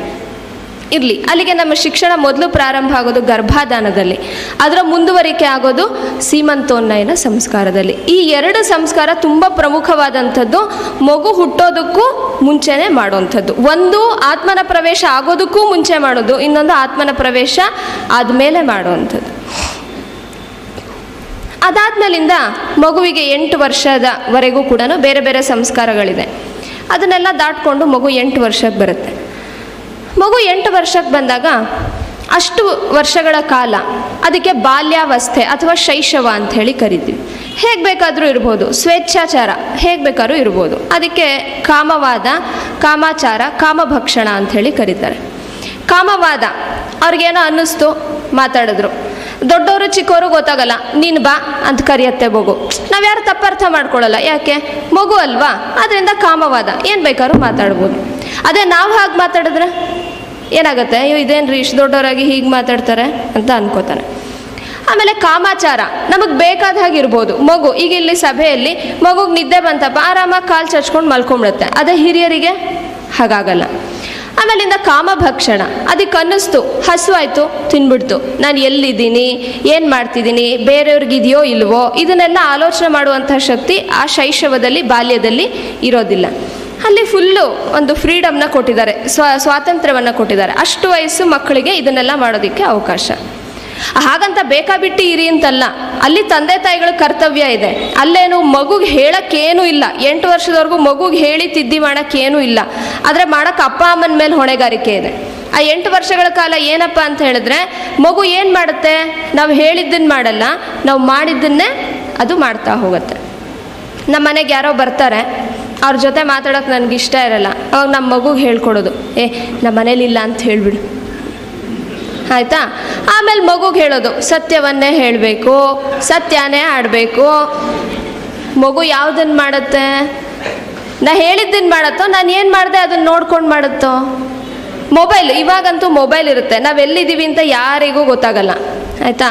ನಾವು ಯಾವುದೋ ಒಂದು ಕಡೆ ಹೋಗ್ಬಿಟ್ಟು ಹೋಟ್ಲಲ್ಲಿ ತಿಂತಾ ಇರ್ತೀವಿ, ಇನ್ನೊಬ್ರಿಗೆ ಹೇಳೋದು, ಎಲ್ಲಿದ್ದೀರಾ, ಅಯ್ಯೋ ನಮ್ಗೆ ಹುಷಾರಿಲ್ಲ ರೀ, ಡಾಕ್ಟ್ರ್ ಹತ್ರ ಹೋಗಿದ್ವಿ. ಇರೋದು ಹೋಟ್ಲಲ್ಲಿ, ಹೇಳೋದು ಡಾಕ್ಟ್ರ್ ಹತ್ರ. ಮಗು ಏನು ಮಾಡುತ್ತೆ, ನೋಡ್ತಾ ಇರುತ್ತೆ. ಅದು ಮಧ್ಯದಲ್ಲಿ ಕೇಳುತ್ತೆ, ಅಯ್ಯೋ ನಾವು ಅಲ್ಲಿ ಇಲ್ವಲ್ಲ ಡಾಕ್ಟ್ರ್ ಹತ್ರ, ನಾವು ಹೋಟೆಲಲ್ಲಿ ಇದ್ದೀವಿ, ಸುಮ್ಮನಿರು, ಹಾಗೆಲ್ಲ ಹೇಳ್ಬಾರ್ದು, ಸುಮ್ಮನಿರು. ಅದ್ರ ಬಾಯಿ ಬಡ್ದು ಕೂಡಿಸ್ತೀವಿ.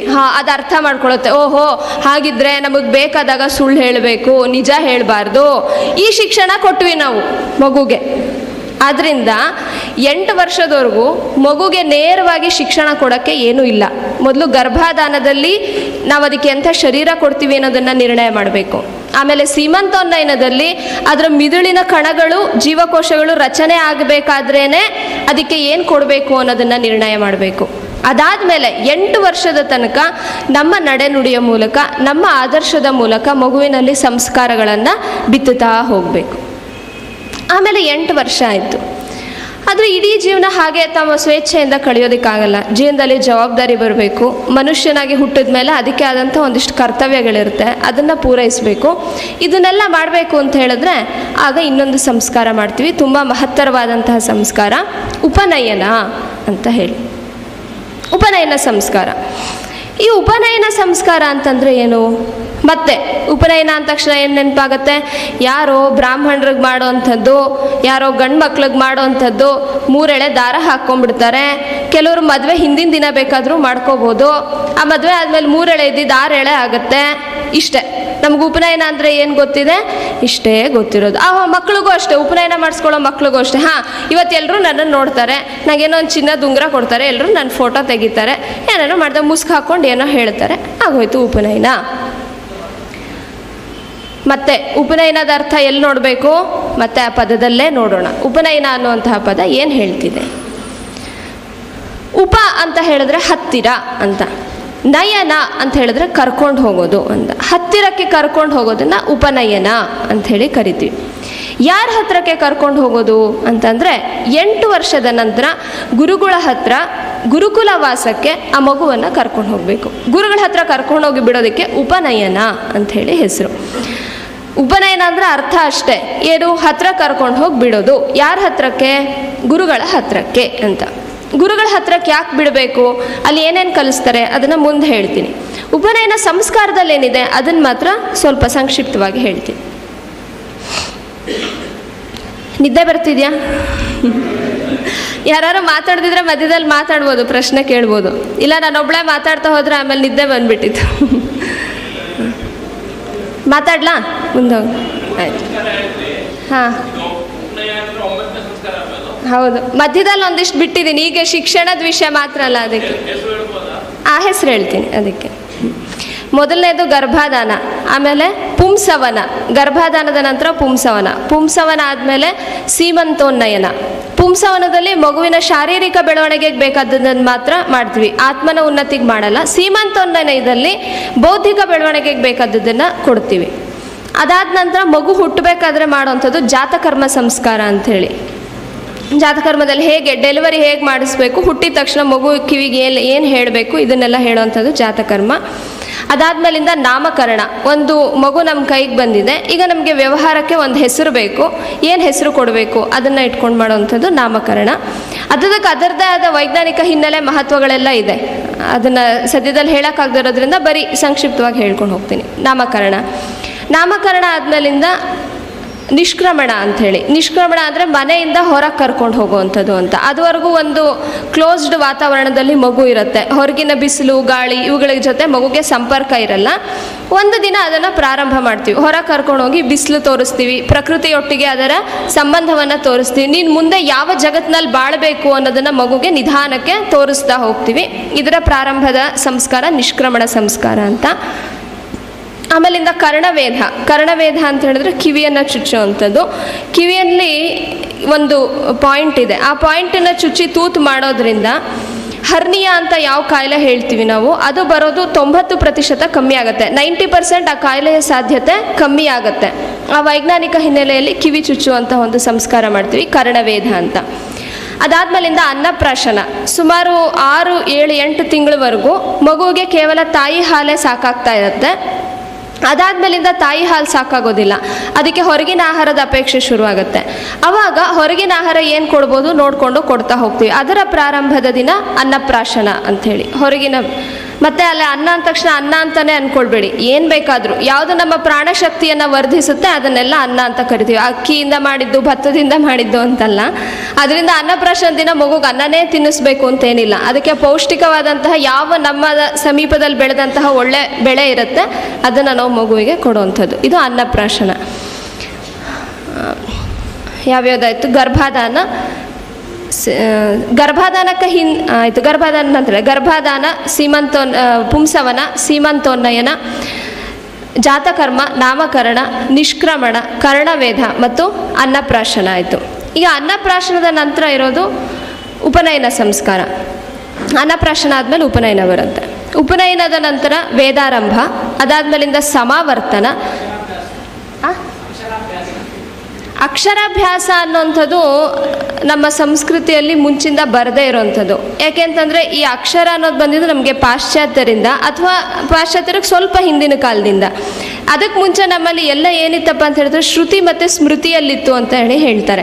ಯಾವುದು ಬರೆದು ದಾಖಲೆ ಮಾಡಿ ಇಟ್ಟಿರೋ ಅಂಥದ್ದಲ್ಲ. ನಮ್ಮ ವೇದಗಳು, ಶಾಸ್ತ್ರಗಳು ಯಾವುದೇ ಇರ್ಬೋದು, ಗುರುಗಳ ಬಾಯಿಂದ ಬರುತ್ತೆ, ಅದನ್ನು ಕೇಳಿ ಮತ್ತೆ ಮತ್ತೆ ಹೇಳಿ ವಿದ್ಯಾರ್ಥಿ ಅದನ್ನು ಮನನ ಮಾಡ್ಕೊಳ್ತಾನೆ ಹೊರತು ಅದನ್ನು ಬರೆದಿಟ್ಟು ದಾಖಲೆ ಮಾಡೋ ಅಂಥದ್ದಲ್ಲ.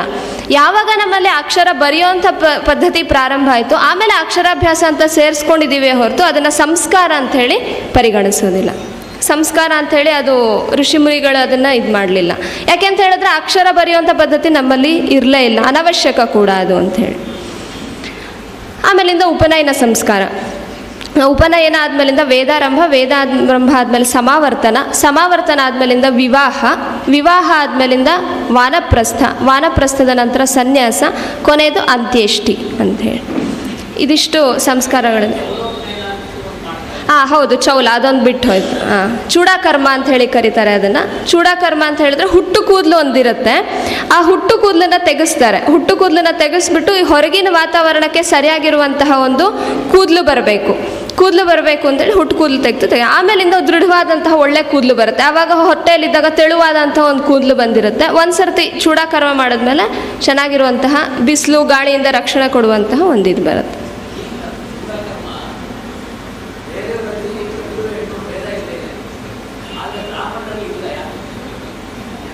ಯಾಕೆ ಅಂತ ಕಾರಣ ಹುಡ್ಕೋದು ಕಷ್ಟ, ಆದರೆ ಎಲ್ರಿಗೂ ಇದೆ. ಈ 16 ಸಂಸ್ಕಾರಗಳು ನಾನು ಏನು ಹೇಳಿದೆ, ಇದರಲ್ಲಿ ಗಂಡು ಹೆಣ್ಣು ಭೇದ ಇಲ್ಲದೆ ಪ್ರತಿಯೊಬ್ಬರಿಗೂ ಇದೆ. ಇದು ನಮಗೆ ನಮ್ಮ ಋಷಿಮುನಿಗಳು ವೇದಗಳು ಕೊಟ್ಟಂಥ ಕೊಡುಗೆ. ಅದನ್ನು ನಾವು ನಮ್ಮ ಅಜ್ಞಾನದಿಂದ ಎಲ್ಲೆಲ್ಲಿ ಏನೇನು ಮಾರ್ಪಾಡು ಮಾಡ್ಕೊಂಡಿದ್ದೀವಿ, ಅದನ್ನ ಏನೇನು ಹಾಳು ಮಾಡ್ಕೊಂಡಿದ್ದೀವಿ, ಅದು ಬೇರೆ ಪ್ರಶ್ನೆ. ಆದರೆ ಒಟ್ಟಾರೆ ವೇದಗಳು ಯಾವುದೇ ಭೇದ ಇಲ್ಲದೆ, ಜಾತಿ ಮತ ಗಂಡು ಹೆಣ್ಣು ಯಾವುದೇ ಭೇದ ಇಲ್ಲದೆ ಹುಟ್ಟಿನಿಂದ ಸಾಯೋವರೆಗೂ ಪ್ರತಿಯೊಬ್ಬ ಮಾನವನಿಗೆ, ಮಾನವ ಮಾತ್ರರಿಗೆ 16 ಸಂಸ್ಕಾರಗಳನ್ನು ಕೊಟ್ಟಿದ್ದಾರೆ. ಇದನ್ನು ಮಾಡಬೇಕು ಅಂತೇಳಿ.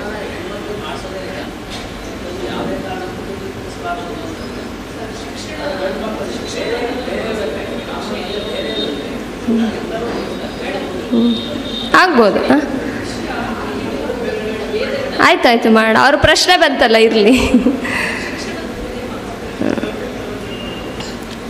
ಅದರಿಂದ ಈ ಸಂಸ್ಕಾರಗಳೇನಾಗುತ್ತೆ, ವೇದಗಳು ಎಲ್ರಿಗೂ ಕೊಟ್ಟಿದ್ರು ನಾವು ಕೆಲವೊಮ್ಮೆ ಸೀಮಿತ ಮಾಡ್ಕೊಂಡಿರ್ತೀವಿ. ಇರಲಿ. ಉಪನಯನ ಸಂಸ್ಕಾರದ ಬಗ್ಗೆ ಹೇಳ್ತಾ ಇದ್ದೆ ನಾನು. ಈ ಉಪನಯನ ಸಂಸ್ಕಾರದಲ್ಲಿ ಗುರುಗಳ ಹತ್ರ ಕರ್ಕೊಂಡು ಹೋಗಿ ಬಿಡೋ ಅಂಥದ್ದು ಅಂತ. ಇಲ್ಲಿ ಮಹತ್ವವಾಗಿ ಒಂದು 2-3 ವಿಷಯಗಳಿದೆ ಉಪನಯನ ಸಂಸ್ಕಾರದಲ್ಲಿ ಏನು ಮಾಡ್ತಾರೆ ಅಂತ. ಮೊದಲನೇದಾಗಿ 3 ಎಳೆಗಳ ದಾರವನ್ನು ಆ ವಟುವಿಗೆ ಅಥವಾ ಬ್ರಹ್ಮಚಾರಿಣಿಗೆ ಹಾಕುವಂತಹ ಪದ್ಧತಿ ಇದೆ. ಯಾಕೆ ಹಾಕ್ತಾರೆ ಇದರಲ್ಲಿ ನಮ್ಮ ಇಡೀ ಶಿಕ್ಷಣದ ಒಂದು ಮಹತ್ವವಾದಂತಹ ಭಾಗ ಅಡಗಿದೆ. ಇದನ್ನು ನಾವು ಯಾರೂ ಗಮನಿಸಿಲ್ಲ. ನಾವು ಏನೋ 3 ಎಳೆ ದಾರ ಹಾಕೋತಾರೆ ಅಂತ ಅಷ್ಟೇ ಅಂದ್ಕೊಂಡಿದ್ದೀವಿ ಹೊರತು ಆ 3 ಎಳೆಯಲ್ಲಿ ಏನು ಅರ್ಥ ಇದೆ, ಯಾಕೆ ಈ 3 ಎಳೆಯನ್ನು ನಾವು ಧರಿಸಿದ್ದೀವಿ ಅನ್ನೋದ್ರ ಬಗ್ಗೆ ನಮ್ಗೆ ಯಾರಿಗೂ ಮಾಹಿತಿ ಇಲ್ಲ. ಆದ್ದರಿಂದ ಏನನ್ಸುತ್ತೆ, ಏನೋ ಅವೈಜ್ಞಾನಿಕ ಪದ್ಧತಿ, ಏನೋ ಮನಸ್ಸಿಗೆ ಬಂತು ಹಾಕ್ಕೊಂಡಿದ್ದಾರೆ ಅನ್ನೋಂಥ ಭಾವನೆ ನಮಗಿದೆ. ಆದರೆ ಆ 3 ಎಳೆಗೆ ಒಂದು ಉತ್ತಮವಾದಂತಹ, ಆ ಮಗು ಇನ್ನು ಸಾಯೋವರೆಗೂ ಕೂಡ ನೆನಪಿಟ್ಕೊಳ್ಬೇಕಾದಂತಹ ಶಿಕ್ಷಣವನ್ನು ಆ 3 ಎಳೆ ಯಾವಾಗಲೂ ನಮಗೆ ನೆನಪು ಮಾಡ್ತಾ ಇರುತ್ತೆ. ಆ 3 ಎಳೆಗೆ 3 ಅರ್ಥ ಇದೆ. ಏನಪ್ಪ ಅಂತ ಹೇಳಿದ್ರೆ, ಶುದ್ಧಿಗಳು ಅಂತ ಕರಿತೀವಿ ಅದನ್ನು, ಶುದ್ಧಿತ್ರಯ ಅಂಥೇಳಿ. ಶುದ್ಧಿತ್ರಯ ಅಂತ ಹೇಳಿದ್ರೆ ವಾಕ್ ಶುದ್ಧಿ, ಮನಃಶುದ್ಧಿ, ಕಾಯಶುದ್ಧಿ ಅಂಥೇಳಿ. ನಮ್ಮ ಇಡೀ ಜೀವಮಾನದಲ್ಲಿ ಮೊದಲನೇದಾಗಿ ಆ ಮಗು ಏನು ಕಲಿಬೇಕು ಅಂತ ಹೇಳಿದ್ರೆ, ಎಜುಕೇಷನ್ ಅಂದ ತಕ್ಷಣ ನಮ್ಗೆ ಏನು ನೆನಪಾಗುತ್ತೆ, ಶಿಕ್ಷಣ ಅಂದ ತಕ್ಷಣ ಯಾವುದೋ ಪಠ್ಯಕ್ರಮ. ನಿಮ್ಮ ಮಗು 2ನೇ ಕ್ಲಾಸಾ, ಅದಕ್ಕೆ ಏನೇನು ಹೇಳ್ಕೊಟ್ಟಿದ್ದಾರೆ, 1 2 3 4 ಬರುತ್ತಾ, ABCD ಬರುತ್ತಾ? ಶಿಕ್ಷಣ ಅದಲ್ಲ.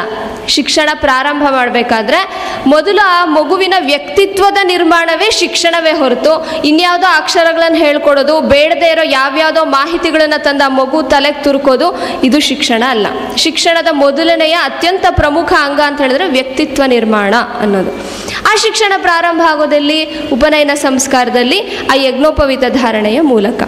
ಅಲ್ಲಿ 3 ಶುದ್ಧತೆಯನ್ನು ಹೇಳ್ಕೊಡ್ತಾರೆ. ಮೊದಲನೇದು ಮನಃಶುದ್ಧಿ. ನಿನ್ನ ಮನಸ್ಸು ಯಾವತ್ತೂ ಕೂಡ ಶುದ್ಧವಾಗಿ ಇರಬೇಕು. ಆಗಲೇ ಒಂದು ವಿಷಯ ಬಂತು, ಅನುಕಂಪ ಅಂಥೇಳಿ. ಆ ಅನುಕಂಪ ಯಾವತ್ತೂ ನಿನ್ನ ಮನಸ್ಸಿನಲ್ಲಿ ಇರಬೇಕೆ ಹೊರತು ಇನ್ನೊಬ್ಬರಿಗೆ ಹಿಂಸೆ ಮಾಡಬೇಕು, ಇನ್ನೊಬ್ಬರಿಗೆ ತೊಂದರೆ ಕೊಡಬೇಕು ಅನ್ನೋಂತಹ ಭಾವನೆ ನಿನ್ನ ಮನಸ್ಸಿನಲ್ಲಿ ಇರಬಾರ್ದು. ಇದನ್ನು ಸದಾ ನೆನಪಿಟ್ಕೊಳ್ಳೋದಕ್ಕೆ, ಅದನ್ನು ನೆನಪು ಮಾಡೋಕ್ಕೆ 1 ಎಳೆ ನಿನ್ನ ಶರೀರದಲ್ಲಿ ಇರುತ್ತೆ.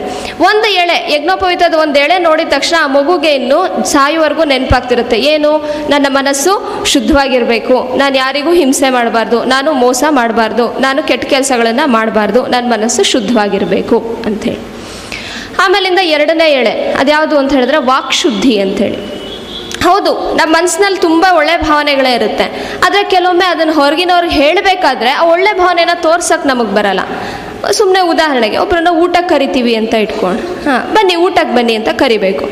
ಬನ್ನಿ ದಯವಿಟ್ಟು ಊಟ ಮಾಡಿ ಅಂತ ಕರೆದ್ರೆ ಅವ್ರಿಗೂ ಅರ್ಥ ಆಗುತ್ತೆ, ಓ ನಮ್ಮ ಮನಸ್ಸಲ್ಲಿ ಅದೇ ಭಾವನೆ ಇದೆ, ಊಟ ಕರಿದೆ. ಅದ್ಬಿಟ್ಟು ಅಯ್ಯೋ ಟೈಮ್ ಆಯ್ತಲ್ರಿ ಊಟಕ್ಕೆ, ಬನ್ನಿ ಊಟಕ್ಕೆ ಅಂದರೆ ಈಗ ಅವ್ರಿಗೆ ಏನು ಅನ್ಸುತ್ತೆ, ಅಯ್ಯೋ ಏನೋ ಟೈಮ್ ಆಯಿತು ಅದಕ್ಕೆ ಕರಿತಿದ್ದಾರೆ ಹೊರತು ಇವ್ರು ಊಟ ಮಾಡೋದು ಬೇಕು ಅಂತ ಕರಿತಾ ಇಲ್ಲ ಅಂತ ಅಂದ್ಬಿಟ್ಟು ಅವರಿಗೆ ತಪ್ಪು ಭಾವನೆಯೇ ಬರುತ್ತೆ. ಮನಸ್ಸಿನಲ್ಲಿ ಒಳ್ಳೆ ಭಾವನೆ ಇದೆ, ಆದರೆ ಮಾತೇನಾಗುತ್ತೆ, ಮಾತು ಕರ್ಕಶ ಆದ ತಕ್ಷಣ ನಮ್ಮ ಮನಸ್ಸಿನಲ್ಲಿರೋದು ಇನ್ನೊಬ್ಬರಿಗೆ ಹೋಗಿ ಮುಟ್ಟೋದಿಲ್ಲ. ಅದಕ್ಕೆ 2ನೇದು ವಾಕ್ ಶುದ್ಧಿ ಅಂತ ಹೇಳಿ, ಅದು ಕೂಡ ತುಂಬ ಮುಖ್ಯವಾದಂಥದ್ದು. ಈ ವಾಕ್ಶುದ್ಧಿ ಆದಮೇಲಿಂದ ನಮ್ಮ ಮನಸ್ಸಿನಲ್ಲಿ ಏನಿದೆ ಅದನ್ನೇ ಬಾಯಲ್ಲಿ ಹೇಳ್ತೀವಿ, ಬಾಯಲ್ಲಿ ಏನು ಹೇಳ್ತೀವಿ ಅದನ್ನೇ ಕೂಡ ನಾವು ಆಡ್ತೀವಿ, ಕೂಡ ಮಾಡಿ ತೋರಿಸ್ತೀವಿ. ಅದನ್ನು ಏನಂತೀವಿ, ಕಾಯಶುದ್ಧಿ ಅಂಥೇಳಿ ಕರಿತೀವಿ. ನಮ್ಮ ಶರೀರದ ಬಾಹ್ಯ ಶುದ್ಧಿ ಒಂದಾಯಿತು, ಹಾಗೆ ನಮ್ಮ ನಡವಳಿಕೆಯಲ್ಲಿ ಶುದ್ಧತೆ, ಒಳ್ಳೆಯ ರೀತಿ ನೀತಿಗಳನ್ನು ಜೋಡಿಸ್ಕೊಳ್ಳುವಂಥದ್ದು. ಈ 3 ಕೂಡ ಆ ಮಗುವಿಗೆ, ಅದು ಹುಡುಗ ಇರ್ಬೋದು ಹುಡುಗಿ ಇರ್ಬೋದು, ಇವರಿಗೆ ಯಜ್ಞೋಪವೀತ ಧಾರಣೆ ಮಾಡಬೇಕಾದ್ರೆ ಅದನ್ನು ಹೇಳ್ಕೊಡ್ತಾರೆ. ಅಲ್ಲಿ ಈ 3 ಶುದ್ಧಿಯನ್ನು ನೀನು ಕಾಪಾಡಿಕೊಳ್ಬೇಕು, ಈ 3 ಶುದ್ಧಿಯನ್ನು ನೆನ್ಪಿಟ್ಕೊಳ್ಳೋದಕ್ಕೋಸ್ಕರ ನಿನಗೆ ಯಜ್ಞೋಪವೀತವನ್ನು ಹಾಕ್ತಾ ಇದ್ದೀವಿ, ಇನ್ನು ಸಾಯೋವರೆಗೂ ಕೂಡ ಇದನ್ನು ನೀನು ವ್ರತದಂತೆ ಪಾಲನೆ ಮಾಡ್ತಾ ಹೋಗಬೇಕು ಅಂತ ಹೇಳಿ ಅಲ್ಲಿ ಉಪದೇಶವನ್ನು ಕೊಡ್ತಾರೆ. ಅದ್ರ ಜೊತೆಗೆ ಇನ್ನೂ ಒಂದಷ್ಟೆಲ್ಲ ವಿಷಯಗಳು ಬರುತ್ತೆ. ಬಂದಾಗ ಅಲ್ಲಿ ಗುರುಗಳ ಹತ್ರ ಹೇಗಿರಬೇಕು, ಗುರುಕುಲ ವಾಸ ಹೇಗೆ ಮಾಡಬೇಕು, ಈ ಶಿಕ್ಷಣವನ್ನು ಅಲ್ಲಿ ತಂದೆಯೇ ಉಪದೇಶ ಮಾಡೋಂತಿದೆ. ತಂದೆ ತಾಯಿ ಸರಿ ಮಗುವಿಗೆ ಹೇಳ್ಕೊಡ್ತಾರೆ. ಹಗಲು ಹೊತ್ತಿನಲ್ಲಿ ಮಲಗಬೇಡ, ಇದೆಲ್ಲ ಶಿಕ್ಷಣದ ಅತ್ಯಂತ ಬಹುಮುಖ್ಯ ಭಾಗಗಳು. ಇವತ್ತು ಇದ್ಯಾವುದನ್ನು ಕೂಡ ನಾವು ನಮ್ಮ ಶಿಕ್ಷಣದಲ್ಲಿ ಕಾಣ್ತಾ ಇಲ್ಲ. ಏನು ಕಾಣಿಸ್ತಾ ಇದೆ ನಮಗೆ? ಪರೀಕ್ಷೆ ಬರೆದ್ಬಾ, ಮಾರ್ಕ್ಸ್ ಬಂದರೆ ಆಯಿತು. ಉಳಿದಿದ್ದ ಮಗುವಿನ ಉಳಿದ ಶಿಕ್ಷಣದ ಭಾಗ ಏನಿದೆ, ವ್ಯಕ್ತಿತ್ವ ನಿರ್ಮಾಣ ಏನಿದೆ, ಉಳಿದ ಅದರ ದಿನಚರಿ ಏನಿದೆ, ಇದ್ರ ಬಗ್ಗೆ ಯಾರೂ ತಲೆ ಕೆಡಿಸ್ಕೊಳ್ಳಲ್ಲ. ಮಾರ್ಕ್ಸ್ ತೆಗ್ದಿದ್ದೀನಲ್ವಾ, ಇನ್ನೇನು ಬೇಕು ನಿಂಗೆ? ನಾನು ಇನ್ನು ಎಷ್ಟೊತ್ತಾದರೂ ಮಲ್ಕೋಬೋದು, ನಾನು ಇನ್ನು ಎಲ್ಲಿ ಬೇಕಾದರೂ ತಿನ್ಬೋದು, ನಾನು ಟಿ ವಿಯಲ್ಲಿ ಏನು ಬೇಕಾದ್ರೂ ನೋಡ್ಬೋದು, ನಾನು ಮೊಬೈಲ್ ಎಷ್ಟೊತ್ತು ಬೇಕಾದ್ರೂ. ಈಗ ರಜಾ ಕಂಡ್ರಿ, ಶಿಕ್ಷಣಕ್ಕೆ ಯಾವಾಗಾದ್ರು ರಜಾ ಇದೆಯಾ? ಶಿಕ್ಷಣಕ್ಕೆ ರಜಾ ಇದೆಯಾ? ಆದರೆ ನಮ್ಮ ಶಿಕ್ಷಣಕ್ಕೆ ಬೇಕಾದರೆ ಭಾನುವಾರ ರಜಾ, ಏಪ್ರಿಲಲ್ಲಿ ರಜಾ, ದಸರಾದಲ್ಲಿ ರಜಾ, ಎಷ್ಟು ರಜಾ ನಮ್ಮ ಶಿಕ್ಷಣಕ್ಕೆ. ಆಗೆಲ್ಲ ಮಕ್ಕಳು ಏನು ಮಾಡ್ಬೋದು? ಏನು ಬೇಕಾದರೂ ಮಾಡ್ಬೋದು, ಬೇಕಾದ ಹಾಗಿರ್ಬೋದು. ಅದೆಲ್ಲ ಇಲ್ಲಿ ಹೇಳ್ತಿರೋದು. ಇಲ್ಲಿ ಏನು ಹೇಳ್ತಿದ್ದಾರೆ? ಮೊದಲು ನಿನ್ನ ವ್ಯಕ್ತಿತ್ವ ನಿರ್ಮಾಣ, ದಿವಾಮ ಸ್ವಾಪ್ಸಿ ಹಿ ಅಂತ ಉಪದೇಶ ಕೊಡ್ತಾರೆ. ಹಗಲೊತ್ತು ಮಲ್ಕೋಬೇಡ, ಇದು ಮೊದಲನೇ ಶಿಕ್ಷಣದ ಪಾಠ. ಆಯಿತು, ಇಷ್ಟು ವರ್ಷ ನೀನು 8 ವರ್ಷ ಅಷ್ಟು ಹೇಗೆ ಬೇಕೋ ಹಾಗಿದೆಯಾ, ಇನ್ನು ಮುಂದೆ ಹಗಲೊತ್ತು ನಿದ್ದೆ ಮಾಡೋದು ಒಳ್ಳೆಯದಲ್ಲ. ಹಗಲೊತ್ತು ನೀನು ಚಟುವಟಿಕೆಯಿಂದ ಚುರುಕಾಗಿ ಲವಲವಿಕೆಯಿಂದ ಕೆಲಸಗಳನ್ನು ಮಾಡಬೇಕು. ಈ ವಿಷಯವನ್ನು ತಂದೆ ಉಪನಯನ ಸಂಸ್ಕಾರದಲ್ಲಿ ಹೇಳ್ಕೊಡ್ತಾನೆ. ಹೀಗೆ ಒಂದು 10 ವಿಷಯ ಬರುತ್ತೆ, ಅದರಲ್ಲಿ ಉಪದೇಶ ಕೊಡ್ತಾರೆ. ಅದಾದ ನಂತರ ಅವರನ್ನು ಗುರುಗಳ ಹತ್ರ ಕರ್ಕೊಂಡು ಹೋಗಿ ಬಿಡ್ತಾರೆ. ಇದು ಇವತ್ತಿನ ದಿನ ನಾವು ಕಾಣೋದಕ್ಕೆ ಅಷ್ಟು ಸಾಧ್ಯ ಇಲ್ಲದೆ ಇರೋವಂತಹ ವಿಷಯ. ಆದರೆ ಏನಿತ್ತು ಅನ್ನೋದನ್ನು ನಾವು ತಿಳ್ಕೊಳ್ಬೇಕು. ಆದ್ದರಿಂದ ನಾನು ಈ ವಿಷಯವನ್ನು ಹೇಳ್ತಾ ಇದ್ದೀನಿ. ಇವತ್ತು ಎಲ್ಲಿದೆ ಗುರುಕುಲ, ಇವತ್ತು ಎಲ್ಲಿ ಉಪನಯನ ಮಾಡ್ತಿದ್ದಾರೆ ಅಂದರೆ ಅದು ಬೇರೆ ವಿಷಯ ಆಯಿತು. ಮಾಡ್ತಿಲ್ಲ, ಹೌದು. ಅದನ್ನು ಹೇಗೆ ಮಾಡಬಹುದು ನಾವು ಇವತ್ತಿನ ದಿನ, ಅದನ್ನು ಆಮೇಲೆ ಯೋಚನೆ ಮಾಡೋಣ, ಇರಲಿ. ಆದರೆ ಏನಿತ್ತು ಅನ್ನೋದನ್ನಾದರೂ ನಾವು ಮೊದಲು ತಿಳ್ಕೊಳ್ಬೇಕಲ್ಲ. ಆಗಲೇ ನಮ್ಮ ಸ್ವದೇಶಿ ಶಿಕ್ಷಣದ ಮಹತ್ವ ಏನು ಅಂತ ನಮಗೆ ಅರ್ಥ ಆಗುವಂಥದ್ದು. ಆ ಮಗುವನ್ನು ಕರ್ಕೊಂಡೋಗಿ ಗುರುಕುಲ ವಾಸಕ್ಕೆ ಬಿಡ್ತಾರೆ. ಗುರುಕುಲ ವಾಸಕ್ಕೆ ಬಿಟ್ಟಾಗ ಗುರುಗಳು ಹೇಗೆ ಶಿಕ್ಷಣವನ್ನು ಕೊಡ್ತಾರೆ ಅನ್ನೋದಕ್ಕೆ ವೇದದಲ್ಲಿ ಒಂದು ಅದ್ಭುತವಾದಂತಹ ಒಂದು ಮಂತ್ರ ಬರುತ್ತೆ. ಆ ಮಂತ್ರದ ಅರ್ಥ ಹೇಳಿದ್ರೆ ಶಿಕ್ಷಣ ಏನು, ಹೇಗೆ ಕೊಡಬೇಕು, ಏನು ನಮ್ಮ ಸಿಲೆಬಸ್ಸು, ಯಾಕೆ ಕೊಡಬೇಕು, ಇದಿಷ್ಟು ಕೂಡ ಅದರಲ್ಲಿ ಬಂದು ಹೋಗುತ್ತೆ. ಆ ಮಂತ್ರ ಏನಪ್ಪ ಅಂತ ಹೇಳಿದ್ರೆ, ಆಚಾರ್ಯ ಉಪನಯಮಾನಃ ಬ್ರಹ್ಮಚಾರಿಣಂ ಕೃಣುತೆ ಗರ್ಭಮಂತಹ ತಂ ರಾತ್ರಿಸ್ತಿಸ್ರ ಉದರೇ ಬಿಭರ್ತಿ ತಂ ಜಾತಂ ದ್ರಷ್ಟುಂ ಅಭಿಸಂಯಂತಿ ದೇವಾಹ ಅಂಥೇಳಿ ಮಂತ್ರ. ಮತ್ತೆ ನಾನೊಂದು ವಿವರಣೆ ಕೊಟ್ಟೆ, ಮುಂದೆ ಹೋಗಬೇಕಾಗತ್ತೆ. ಏನು ಹೇಳಿದೆ ನಾನು? ವೇದ ಮಂತ್ರ ಅಂತ ಹೇಳಿದೆ. ತಕ್ಷಣ ಎಲ್ಲರೂ ತಲೆಯೊಳಗೂ ಬಂತು, ವೇದ ಯಾರು ಗಂಡು ಮಕ್ಕಳು ಹೇಳೋ ಅಂಥದ್ದು, ಯಾರು ಬ್ರಾಹ್ಮಣರು ಹೇಳೋ ಅಂಥದ್ದು. ವೇದ ಅಂದರೆ ಅದು ಏನೋ ಸ್ವರ ಸಹಿತ ಏನೇನೋ ಹೇಳ್ತಾರೆ, ಅದು ಮಂಗಳಾರತಿ ಮಾಡುವಾಗ ಹೇಳ್ತಾರೆ, ತಿಥಿಯಲ್ಲಿ ಹೇಳ್ತಾರೆ. ತಕ್ಷಣ ನಮ್ಮ ತಲೆಗೆ ಬಂದ್ಬಿಡುತ್ತೆ. ದಯವಿಟ್ಟು ವೇದ ಅನ್ನೋ ಪದಕ್ಕೆ ಈ ಅರ್ಥ ಇಲ್ಲ. ಮತ್ತೆ ವೇದ ಅನ್ನೋ ಪದ ಏನು ಹೇಳ್ತಿದೆ, ಆ ಪದವನ್ನೇ ನೋಡೋಣ. ಪದದ ಅರ್ಥ ಏನು ಅಂತ. ವೇದ ಅನ್ನೋ ಪದದ ಧಾತು ವಿದ ಜ್ಞಾನೇ ಅಂಥೇಳಿ. ಜ್ಞಾನ ಅಂತಂದರೆ ತಿಳುವಳಿಕೆ ಅಂತ ಅರ್ಥ. ಯಾವೆಲ್ಲ ತಿಳುವಳಿಕೆಗಳಿದೆಯೋ ಅದನ್ನು ನಾವು ವೇದ ಅನ್ನುವಂಥ ಶಬ್ದದಿಂದ ಕರಿತಾ ಇದ್ದೀವಿ. ನಾವಿವತ್ತು ಕಲಿತಿರೋ ಮ್ಯಾಥಮೆಟಿಕ್ಸ್ ಇರ್ಬೋದು, ಸೈನ್ಸ್ ಇರ್ಬೋದು, ಇನ್ನು ಯಾವ್ಯಾವುದೇ ನಮ್ಮ ಜ್ಞಾನದ ಶಾಖೆಗಳಿರ್ಬೋದು, ಎಲ್ಲದಕ್ಕೂ ಒಟ್ಟು ಸೇರಿಸಿ ಏನಂತ ಕರಿತೀವಿ? ವೇದ ಅಂಥೇಳಿ ಕರಿತೀವಿ. ಇವಾಗ ನೀವೇ ಹೇಳಿ, ಈ ವೇದ ಯಾರೋ ಒಬ್ಬ ಬ್ರಾಹ್ಮಣರಿಗೆ ಅಥವಾ ಬ್ರಾಹ್ಮಣ ಅನ್ನೋ ಪದಕ್ಕೂ ಬೇರೆ ಅರ್ಥ ಇದೆ, ಇರಲಿ ಸದ್ಯದಲ್ಲಿ ಅದನ್ನು ವಿವರಿಸಲ್ಲ. ನಾವು ಇವತ್ತು ಯಾವುದನ್ನ ಬ್ರಾಹ್ಮಣ ಅಂತ ಅಂದ್ಕೊಂಡಿದ್ದೀವಿ, ಅವರಿಗೆ ಅಥವಾ ಯಾರೋ ಗಂಡಸರಿಗೆ, ಇವ್ರಿಗೆ ಮಾತ್ರ ಸೇರಿದ್ದ ವೇದ? ಹೇಳಿ. ವಿಜ್ಞಾನ ಯಾರಿಗೆ ಸೇರಿದ್ದು? ಮ್ಯಾಥಮೆಟಿಕ್ಸ್ ಯಾರಿಗೆ ಸೇರಿದ್ದು? ಸೋಷಿಯಲ್ ಸೈನ್ಸ್ ಯಾರಿಗೆ ಸೇರಿದ್ದು? ಅಂದಮೇಲೆ ವೇದ ಕೂಡ ಎಲ್ರಿಗೂ ಸೇರಿದ್ದು ಅಂತ ಅರ್ಥ.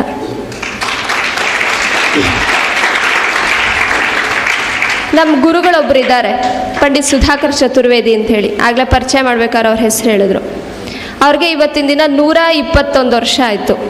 ಈಗಲೂ ಬೆಂಗಳೂರಲ್ಲಿ ತುಂಬ ಚೆನ್ನಾಗಿ ಲವಲವಿಕೆಯಿಂದ ಕೆಲಸ ಮಾಡ್ತಾ ಇದ್ದಾರೆ. ಅವರು ಯಾವಾಗಲೂ ಒಂದು ಮಾತು ಹೇಳ್ತಾರೆ, ತುಂಬ ಸುಲಭವಾಗಿ ಅರ್ಥ ಆಗಬೇಕು, ಎಲ್ಲರಿಗೂ ಅರ್ಥ ಆಗಬೇಕು, ವೇದ ಅಂದರೆ ಏನು ಅಂಥೇಳಿ. ಅದಕ್ಕೆ ಅವರೊಂದು ಉದಾಹರಣೆ ಕೊಡ್ತಾರೆ. ನಾವೊಂದು ಅಂಗಡಿಗೆ ಹೋಗ್ತೀವಿ, ಅಂಗಡಿಗೆ ಹೋಗ್ಬಿಟ್ಟು ಒಂದು ಮೊಬೈಲೋ ಏನೋ ಒಂದು ವಸ್ತು ತೊಗೊಳ್ತೀವಿ, ಟಿ ವಿನೋ ಏನೋ ಒಂದು ತೊಗೊಳ್ತೀವಿ. ತೊಗೊಂಡಾಗ ಅದ್ರ ಜೊತೆ ಹಲವಾರು ವಸ್ತುಗಳನ್ನು ಕೊಡ್ತಾರೆ. ಕನೆಕ್ಟ್ ಮಾಡೋಕ್ಕೊಂದು, ಕೇಬಲ್ ಒಂದು, ಇನ್ನೊಂದು ಮತ್ತೊಂದು. ಅದ್ರ ಜೊತೆಗೆ ಇನ್ನೊಂದು ಪುಟ್ಟ ಪುಸ್ತಕ ಕೊಡ್ತಾರೆ. ಏನದು? ಮ್ಯಾನ್ಯುಯಲ್, ಯೂಸರ್ ಮ್ಯಾನ್ಯುಯಲ್ ಅಂತ ಹೇಳಿ. ಅದರಲ್ಲಿ ವಸ್ತು ಕೊಂಡ್ಕೊಂಡಿದ್ದೀರಾ, ವಸ್ತುನ ಹೇಗೆ ಬಳಸಬೇಕು ಇದನ್ನ ಮಾಹಿತಿ ಈ ಪುಸ್ತಕದಲ್ಲಿದೆ ಅಂತ ಹೇಳಿ ಕೊಡ್ತಾರೆ.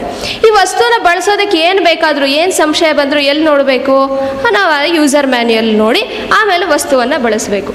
ಯೂಸರ್ ಮ್ಯಾನ್ಯುಯಲ್ ನೋಡದೆ ಬೇಕಾಬಿಟ್ಟು ಮನ್ಸು ಬಂದಾಗೆಲ್ಲ ವಸ್ತುನ ಉಪಯೋಗಿಸಿದ್ರೆ ಅದು ಬಾಳಕೆ ಬರಲ್ಲ, ಅಥವಾ ಅದರಿಂದ ಏನು ಉಪಯೋಗ ಪಡ್ಕೋಬೇಕಿತ್ತು ಪಡ್ಕೊಳ್ಳೋಕೆ ಸಾಧ್ಯ ಇಲ್ಲ.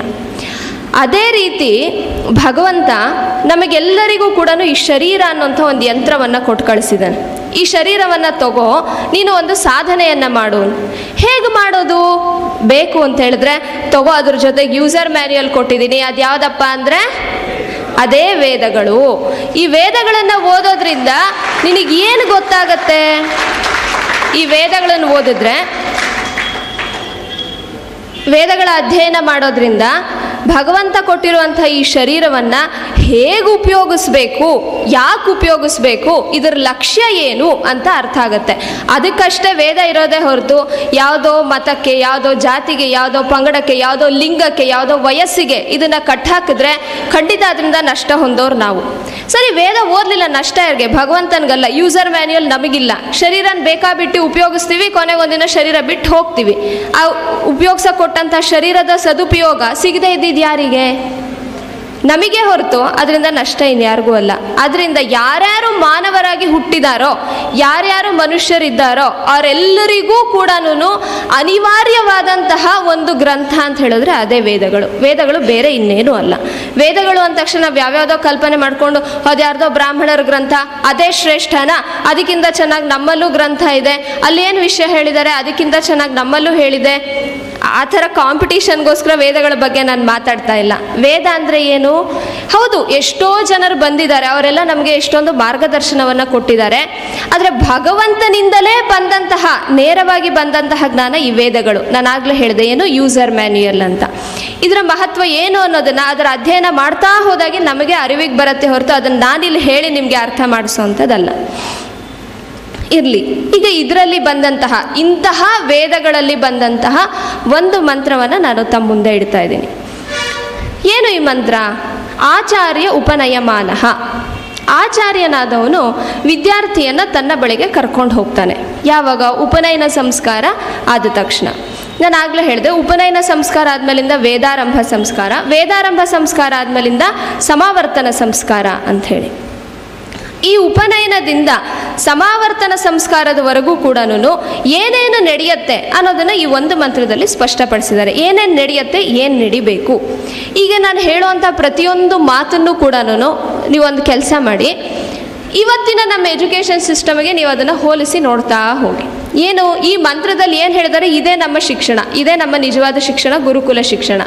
ಈ ಶಿಕ್ಷಣದ ಪ್ರತಿಯೊಂದು ಅಂಶವನ್ನು ಕೂಡ ಇವತ್ತಿನ ಅಂಶಗಳಿಗೆ ಹೋಲಿಕೆ ಮಾಡ್ತಾ ಹೋಗಿ, ಅವಾಗ ನಮ್ಮ ಶಿಕ್ಷಣದ ಮಹತ್ವ ನಿಮಗೆ ಅರ್ಥ ಆಗುತ್ತೆ. ನಾನು ಮತ್ತೆ ಹೇಳಬೇಕು ಅಂತ ಇಲ್ಲ. ಮೊದಲನೇ ಪದ ಏನು? ಆಚಾರ್ಯ ಅಂತ. ಅಲ್ಲೇ ಅರ್ಧ ಎಜುಕೇಷನ್ ಇದೆ, ಅಲ್ಲೇ ಅರ್ಧ ಶಿಕ್ಷಣ ಇದೆ. ಏನು ಆಚಾರ್ಯ ಅಂದರೆ? ಆಚಾರ್ಯ ಇವಾಗ ಒಂದು ಅಡ್ಡ ಹೆಸರು ಸೇರಿಸ್ತಾರಲ್ವ, ಆಚಾರ್ಯ ಅಂತ, ಆಚಾರ್ಯ ಅಂತ. ಆಚಾರ್ಯ ಅಲ್ಲ ಇಲ್ಲಿ ಹೇಳ್ತಿರೋದು. ಆಚಾರ್ಯ ಅಂತಂದ್ರೇನು? ಮತ್ತೆ ಆಚಾರ್ಯ ಅನ್ನುವಂತಹ ಪದವೇ ಹೇಳುತ್ತೆ. ಆಚಾರ್ಯ ಕಸ್ಮಾತ್ ಆಚಿನೋತಿ ಶಾಸ್ತ್ರಂ ಆಚಾರ್ಯ ಸ್ಥಾಪಯತ್ಯಪಿ ಅಂತ ಹೇಳ್ತಾರೆ. ಅಂದರೆ ಯಾರು ಶಾಸ್ತ್ರಗಳ ಅಧ್ಯಯನವನ್ನು ಮಾಡ್ತಾನೋ, ಹಾಗೆ ತನ್ನ ಜೀವನದಲ್ಲಿ ಏನು ನಡವಳಿಕೆ ಇದೆ ಅದನ್ನು ತೋರಿಸ್ತಾ ಸನ್ನಡತೆಗಳಿಗೆ ಯಾರು ಕಾರಣನಾಗ್ತಾನೋ ಅವನನ್ನು ಆಚಾರ್ಯ ಅಂತ ಹೇಳಿ ಕರೀತಾರೆ. ಯಾರ್ಯಾರನೂ ಅಲ್ಲ. ಚರ ಅಂತ ಹೇಳಿದ್ರೆ ನಡವಳಿಕೆ ಅಂತ ಅರ್ಥ. ಆಚಾರ್ಯ ಅಂತ ಹೇಳಿದ್ರೆ ಎಲ್ಲ ಉತ್ತಮ ನಡವಳಿಕೆಗಳನ್ನು ಆ ಮಗುವಿನಲ್ಲಿ ಕೊಡೋದಕ್ಕೆ ಸಮರ್ಥನಾಗಿರಬೇಕು. ಹೇಗೆ? ಬಾಯಲ್ಲಿ ಹೇಳಿ ಅಲ್ಲ, ತಾನು ಸ್ವತಃ ಆ ರೀತಿ ನಡ್ಕೊಳ್ತಾ ಅವನು ಸನ್ಮಾರ್ಗದಲ್ಲಿ ಇದ್ಕೊಂಡು ತನ್ನ ಶಿಷ್ಯರಷ್ಟು ಜನರು ಸನ್ಮಾರ್ಗದಲ್ಲೇ ಇರಬೇಕು. ಆ ರೀತಿ ಪ್ರೇರಣೆ ಯಾರು ಕೊಡ್ತಾನೋ ಅವನನ್ನ ಆಚಾರ್ಯ ಅಂತ ಹೇಳಿ ಕರೀತಾರೆ. ಸುಮ್ಮನೆ ಬಂದು ಬೋರ್ಡ್ ಮೇಲೆ 4 ಅಕ್ಷರ ಬರೆದ್ಬಿಟ್ಟು ನನ್ನ ನೋಟ್ಸಲ್ಲಿ ಇರೋದನ್ನ ಅವ್ರ ನೋಟ್ಸ್ಗೆ ಇಳಿಸ್ಬಿಟ್ಟು ಹೊಟ್ಟೋಗ್ಬಿಟ್ರೆ ಅವರನ್ನು ಆಚಾರ್ಯ ಅಂತ ಕರೆಯಲ್ಲ. ಇವತ್ತು ಮಾಡ್ತಿರೋದು ಅದೇ ಅಲ್ವಾ? ನಾವು ಬರ್ತಾರೆ, ಏನು ಮಾಡ್ತಾರೆ, ಅವ್ರ ಟೀಚರ್ ಅವ್ರಿಗೊಂದು ನೋಟ್ಸ್ ಕೊಟ್ಟಿರ್ತಾರೆ, ಆ ನೋಟ್ಸನ್ನು ಇವ್ರ ಸ್ಟೂಡೆಂಟ್ಸ್ ಬುಕ್ಕಿಗೆ ಇಳಿಸ್ತಾರೆ, ಹೊಟ್ಟೋಗ್ತಾರೆ. ಯಾರ ತಲೆಯಲ್ಲೂ ಏನೂ ಹೋಗಲ್ಲ. ಹೇಳ್ಕೊಟ್ಟವ್ರು ಅವ್ರಿಗೂ ಏನೂ ಗೊತ್ತಿರಲ್ಲ, ಕೇಳಿಸ್ಕೊಂಡವರು ಅವ್ರಿಗೂ ಏನೂ ಗೊತ್ತಿರಲ್ಲ. ಅವ್ರೇನು ಮಾಡ್ತಾರೆ, ಎಕ್ಸಾಮಿಗೆ ಹೋಗ್ತಾರೆ, ಎಕ್ಸಾಮಲ್ಲಿ ಒಂದಿಷ್ಟು ಅವ್ರು ಏನು ಕೊಟ್ಟಿರ್ತಾರೋ ಅದನ್ನೆಲ್ಲ ಹಾಗೇ ಇಡ್ತಾರೆ, ಇಟ್ಬಿಟ್ಟು ಬಂದುಬಿಡ್ತಾರೆ. ಆಮೇಲೆ ಮಾರನೇ ದಿನ ಕೇಳಿ ಏನು ಓದಿದ್ರಿ ಅಂತ. ಎಕ್ಸಾಮ್ ಆಗೋಯ್ತು, ಈಗ ಯಾಕೆ ಪ್ರಶ್ನೆ ಕೇಳ್ತಿದ್ದೀರಾ, ಮುಗಿದೋಯ್ತು ಎಕ್ಸಾಮು, ಈಗ ಯಾಕೆ ಅಂತ ಬರುತ್ತೆ. ಆಚಾರ್ಯನ ಸ್ಥಾನ ಅದಲ್ಲ. ಆಚಾರ್ಯ ಅಂತ ಹೇಳಿದ್ರೆ ಒಂದು ಮಣ್ಣಿನ ಮುದ್ದೆ ಕೈಗೆ ಬರುತ್ತೆ. ಆ ಮಣ್ಣಿನ ಮುದ್ದೆನ ಹದ ಮಾಡಿಕೊಂಡು ಚೆನ್ನಾಗಿ ತೀಡಿ ಎಲ್ಲ ಮಾಡಿ ಅದಕ್ಕೆ ಒಂದು ರೂಪವನ್ನು ಕೊಟ್ಟು ಮಡಿಕೆಯ ಆಕೃತಿಗೆ ತಂದು ಸಮಾಜಕ್ಕೆ ಉಪಯೋಗಿ ಆಗುವಂತಹ ಒಂದು ವ್ಯಕ್ತಿಯನ್ನು ತಯಾರು ಮಾಡಿ ಗುರುಕುಲದಿಂದ ಹೊರಗೆ ಕಳಿಸ್ಬೇಕು. ಇದು ಆಚಾರ್ಯನ ಕರ್ತವ್ಯ.